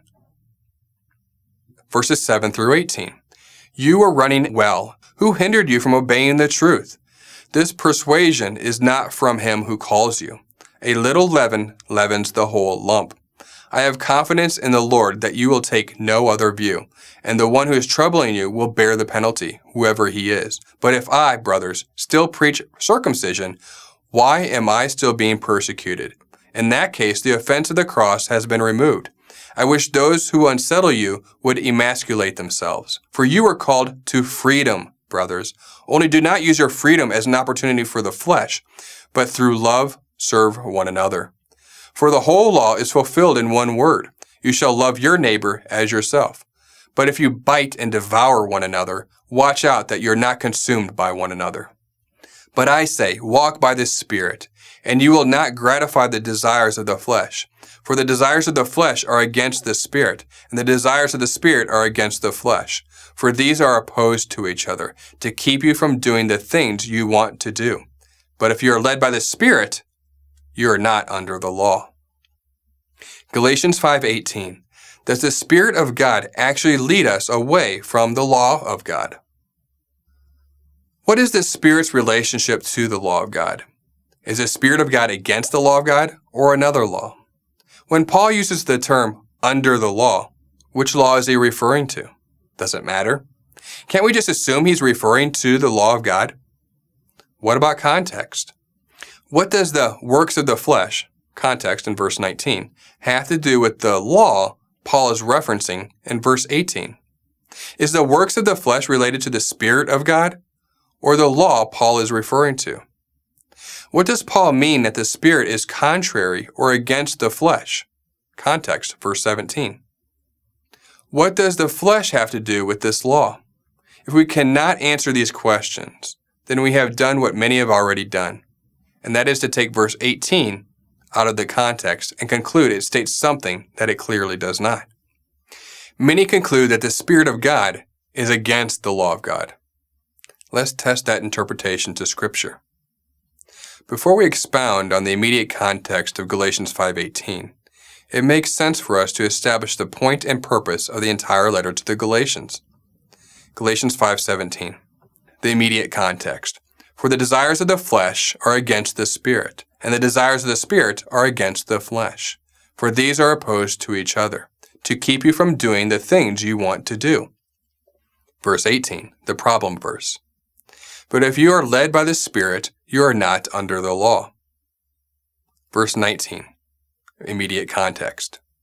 Now the works of the flesh are manifest, which are these: adultery, fornication, uncleanliness, lasciviousness. Verse 18 depends on its surrounding context for the meaning, hence the word but. There are several important questions that, when answered, will define the meaning of this verse. Number 1, what is the purpose of the Spirit as it relates to the law of God? Number 2, which law are we no longer under, the law of God or the law of sin? Number 3, what does Paul mean in verse 17, immediate context, that the Spirit is contrary to the flesh? Number 4, what does the works of the flesh in verse 19, the immediate context, have to do with which law we are no longer under? By answering these questions about this verse, we will be doing what most fail to do, which is let Scripture define Scripture instead of presupposing what an isolated verse means. Number 1, what is the purpose of the Spirit as it relates to the law of God? The Spirit is to dwell in us, John 14:16. And I will pray the Father, and he shall give you another Comforter, that he may abide with you forever. As believers, verse 17, even the Spirit of truth, whom the world cannot receive, because it neither sees him nor knows him. You know him, for he dwells with you and will be in you. And teach all, not some, things that Yashua taught. Verse 26, but the Comforter, which is the Holy Spirit, whom the Father will send in my name, he shall teach you all things, and bring all things to your remembrance, for whatsoever I have said unto you. By bearing record of truth. 15:26. But when the Helper comes, whom I will send to you from the Father, the Spirit of truth, who proceeds from the Father, he will bear witness about me, and guiding us into all, not some, truth. When the Spirit of truth comes, he will guide you into all the truth. For he will not speak on his own authority, but whatever he hears, he will speak, and he will declare to you the things that are to come. Thus the Spirit is to dwell in us to guide us into truth, which begs the question, what is truth? The law of God is the truth. Psalm 119, your righteousness is a righteousness forever, and your law is truth. John 17:17, sanctify them in the truth. Your word is truth. Yeshua is also the truth and the way, life, and light. John 14:6, Yeshua said to him, I am the way and the truth and the life. No one comes to the Father except through me. John 8:12. Again, Yeshua spoke to them, saying, I am the light of the world. Whoever follows me will not walk in darkness, but will have the light of life. Why is Yeshua the way, truth, life, and light? He is the Word made flesh. John 1:14. And the Word became flesh and dwelt among us.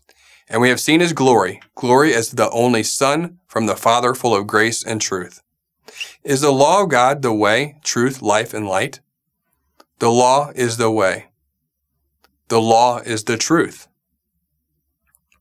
The law is life. The law is light. Thus Yeshua is the law. The law is also liberty, which is why we have liberty in Yeshua. Galatians 5:1, for freedom Christ has set us free. Stand firm, therefore, and do not submit again to a yoke of slavery.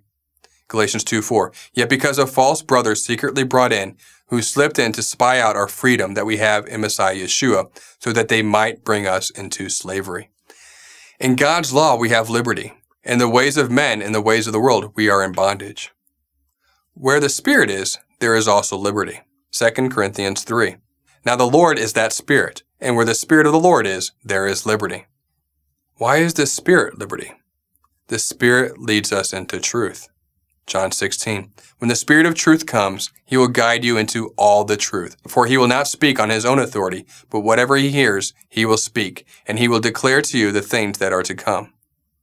What does the truth do? John chapter 8. And you will know the truth, and the truth will set you free. So in summary, number 1, God's word is the law, which is the way, truth, life, liberty, and light.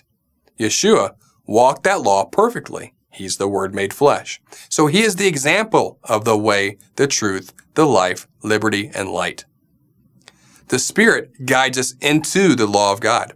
Prophecy states that the whole purpose of the Spirit is to help us do the law of God. Ezekiel 36, verse 26. A new heart I will give you, and a new spirit I will put within you, and I will take away that stony heart out of your flesh, and I will give you a heart of flesh. Verse 27.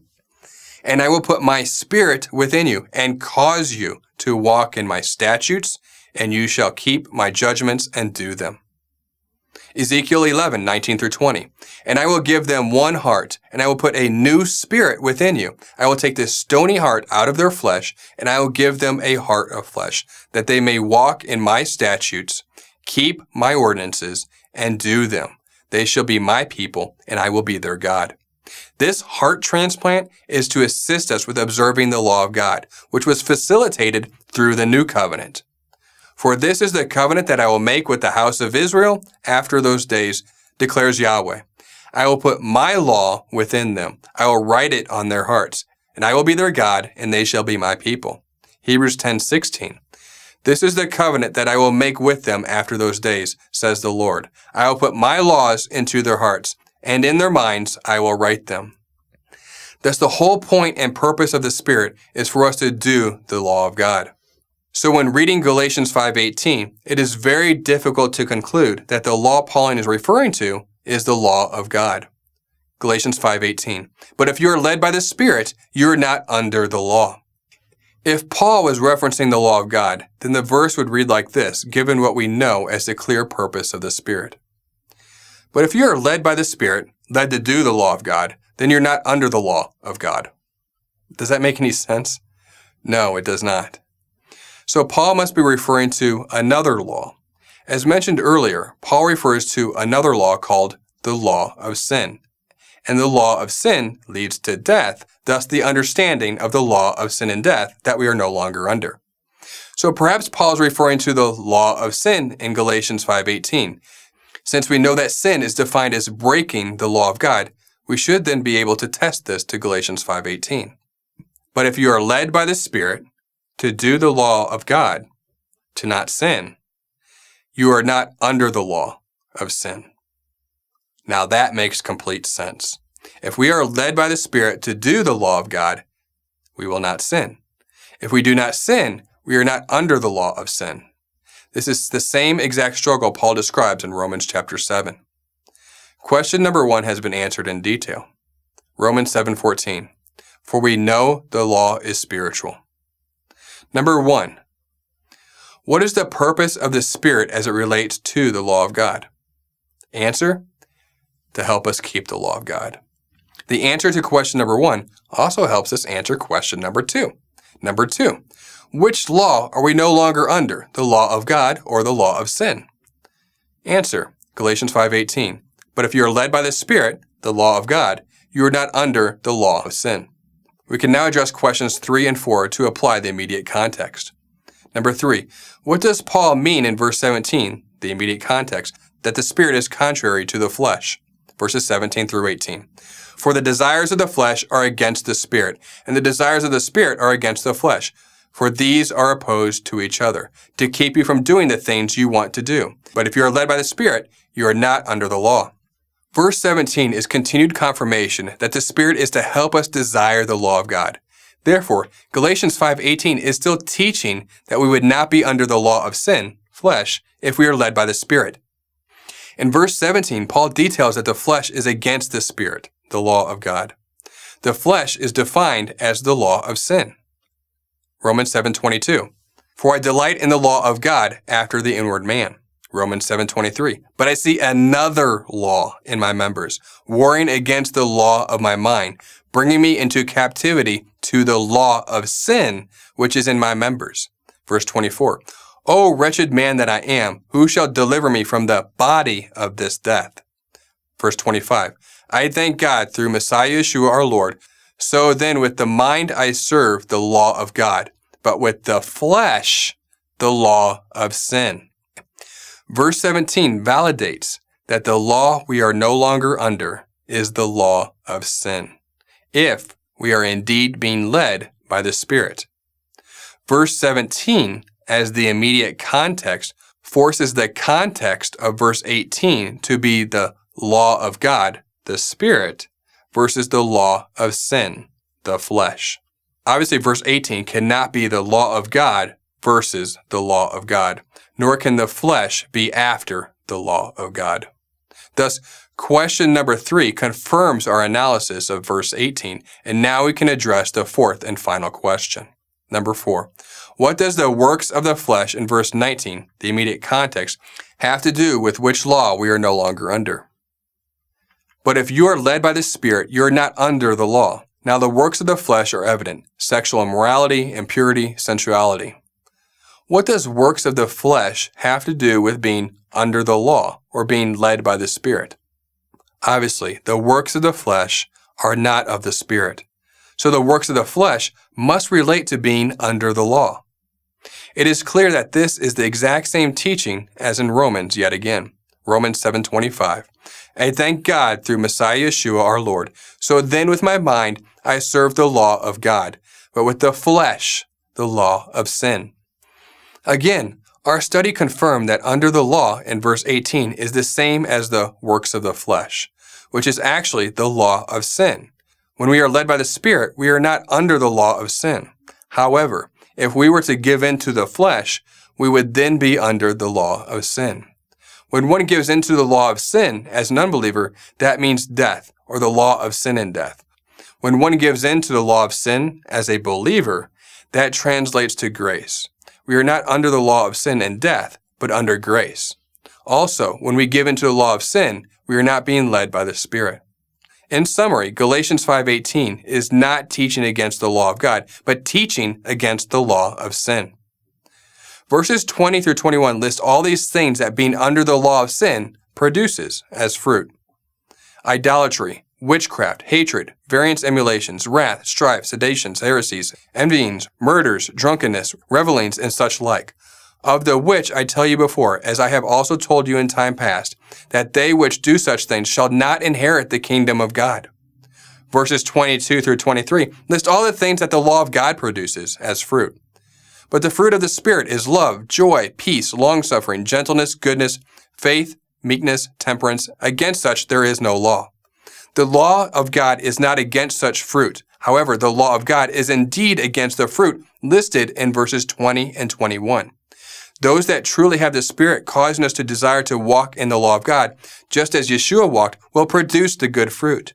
Those who do not have or ignore the Spirit insult the Spirit of grace, Hebrews chapter 10, and produce corrupt fruit, and Yeshua does not know them. Matthew chapter 7. So, every healthy tree bears good fruit, but the diseased tree bears bad fruit. A healthy tree cannot bear bad fruit, nor can a diseased tree bear good fruit. Every tree that does not bear good fruit is cut down and thrown into the fire. Thus you will recognize them by their fruits. Not everyone who says to me, Lord, Lord, will enter the kingdom of heaven, but the one who does the will of my Father who is in heaven. On that day, many will say to me, Lord, Lord, did we not prophesy in your name, and cast out demons in your name, and do so many mighty works in your name? And then I will declare to them, I never knew you.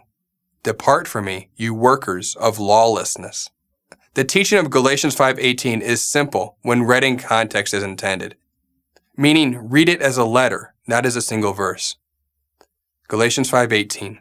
But if you are led by the Spirit, the fleshy heart, the law of God, the good fruit, then you are not under the law, the stony heart, the law of sin, bad fruit. Thus, being led by the Spirit is being led into obedience to the law of God, which is why Paul also said, Romans 7:14, for we know that the law is spiritual. Therefore, the more biblically spiritual a person is, the more that person is being obedient to the law of God. It is the unspiritual that teach against the law of God, even if they are in the faith. This is why Yeshua declared that such people would be least in the kingdom of heaven. Matthew chapter 5, verses 18 through 19. For assuredly I say to you, till heaven and earth pass away, one jot or one tittle will by no means pass from the law till all is fulfilled. Whoever therefore breaks one of the least of these commandments and teaches men so shall be called least in the kingdom of heaven. But whoever does and teaches them, he shall be called great in the kingdom of heaven. Again, Galatians 5:22 through 25. But the fruit of the Spirit is love, joy, peace, patience, kindness, goodness, faithfulness, gentleness, self-control. Against such things there is no law. And those who belong to Messiah Yeshua have crucified the flesh with its passions and desires. If we live by the Spirit, let us also keep in step with the Spirit. Let us not become conceited, provoking one another, envying one another. Moving on to Galatians chapter 6. Brothers, if anyone is caught in any transgression, and you who are spiritual should restore in him a spirit of gentleness, keep watch on yourself, lest you too be tempted. Bear one another's burdens, and so fulfill the law of Christ. Sometimes there is confusion here in understanding exactly how the law of Christ is to be understood. The law of Christ is simply the law of God. It is the commandments that the Father gave the Son, and the Son obeyed. For more on this, please see our teaching, the Deuteronomy 13 test, and Heaven and Earth and the Law of God. Galatians chapter 6, verses 3 through 10. For if anyone thinks he is something, when he is nothing, he deceives himself. But let each test his own work, and then his reason to boast will be in himself alone and not in his neighbor. For each will have to bear his own load. Let the one who is taught the word share all the good things which one who teaches. Do not be deceived. God is not mocked. For whatever one sows, that will he also reap. To the one who sows his own flesh will from the flesh reap corruption. But the one who sows the Spirit will from the Spirit reap eternal life. And let us not grow weary of doing good, for in due season we will reap, if we do not give up. So then, as we have opportunity, let us do good to everyone, and especially to those who are of the household of faith. Paul, here again, mentions that there are those who force circumcision of the flesh. What really matters is an inward transformation. Outward obedience will always follow from our inward transformation as evidence of our faith. Verses 11 through 18.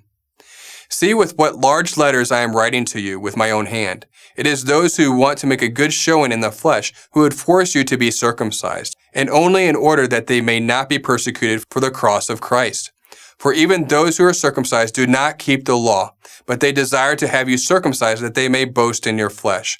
But far be it from me to boast, except in the cross of the Lord Yeshua Messiah, by which the world has been crucified to me, and I to the world.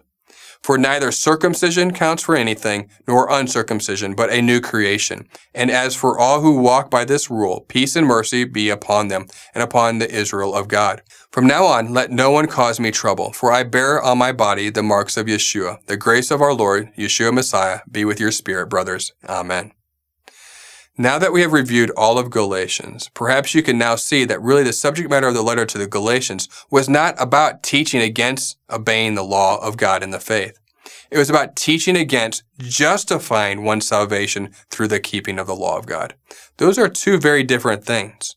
The Galatians also had a problem with going back to old sun god ways and holidays, which is not compatible with the Word of God.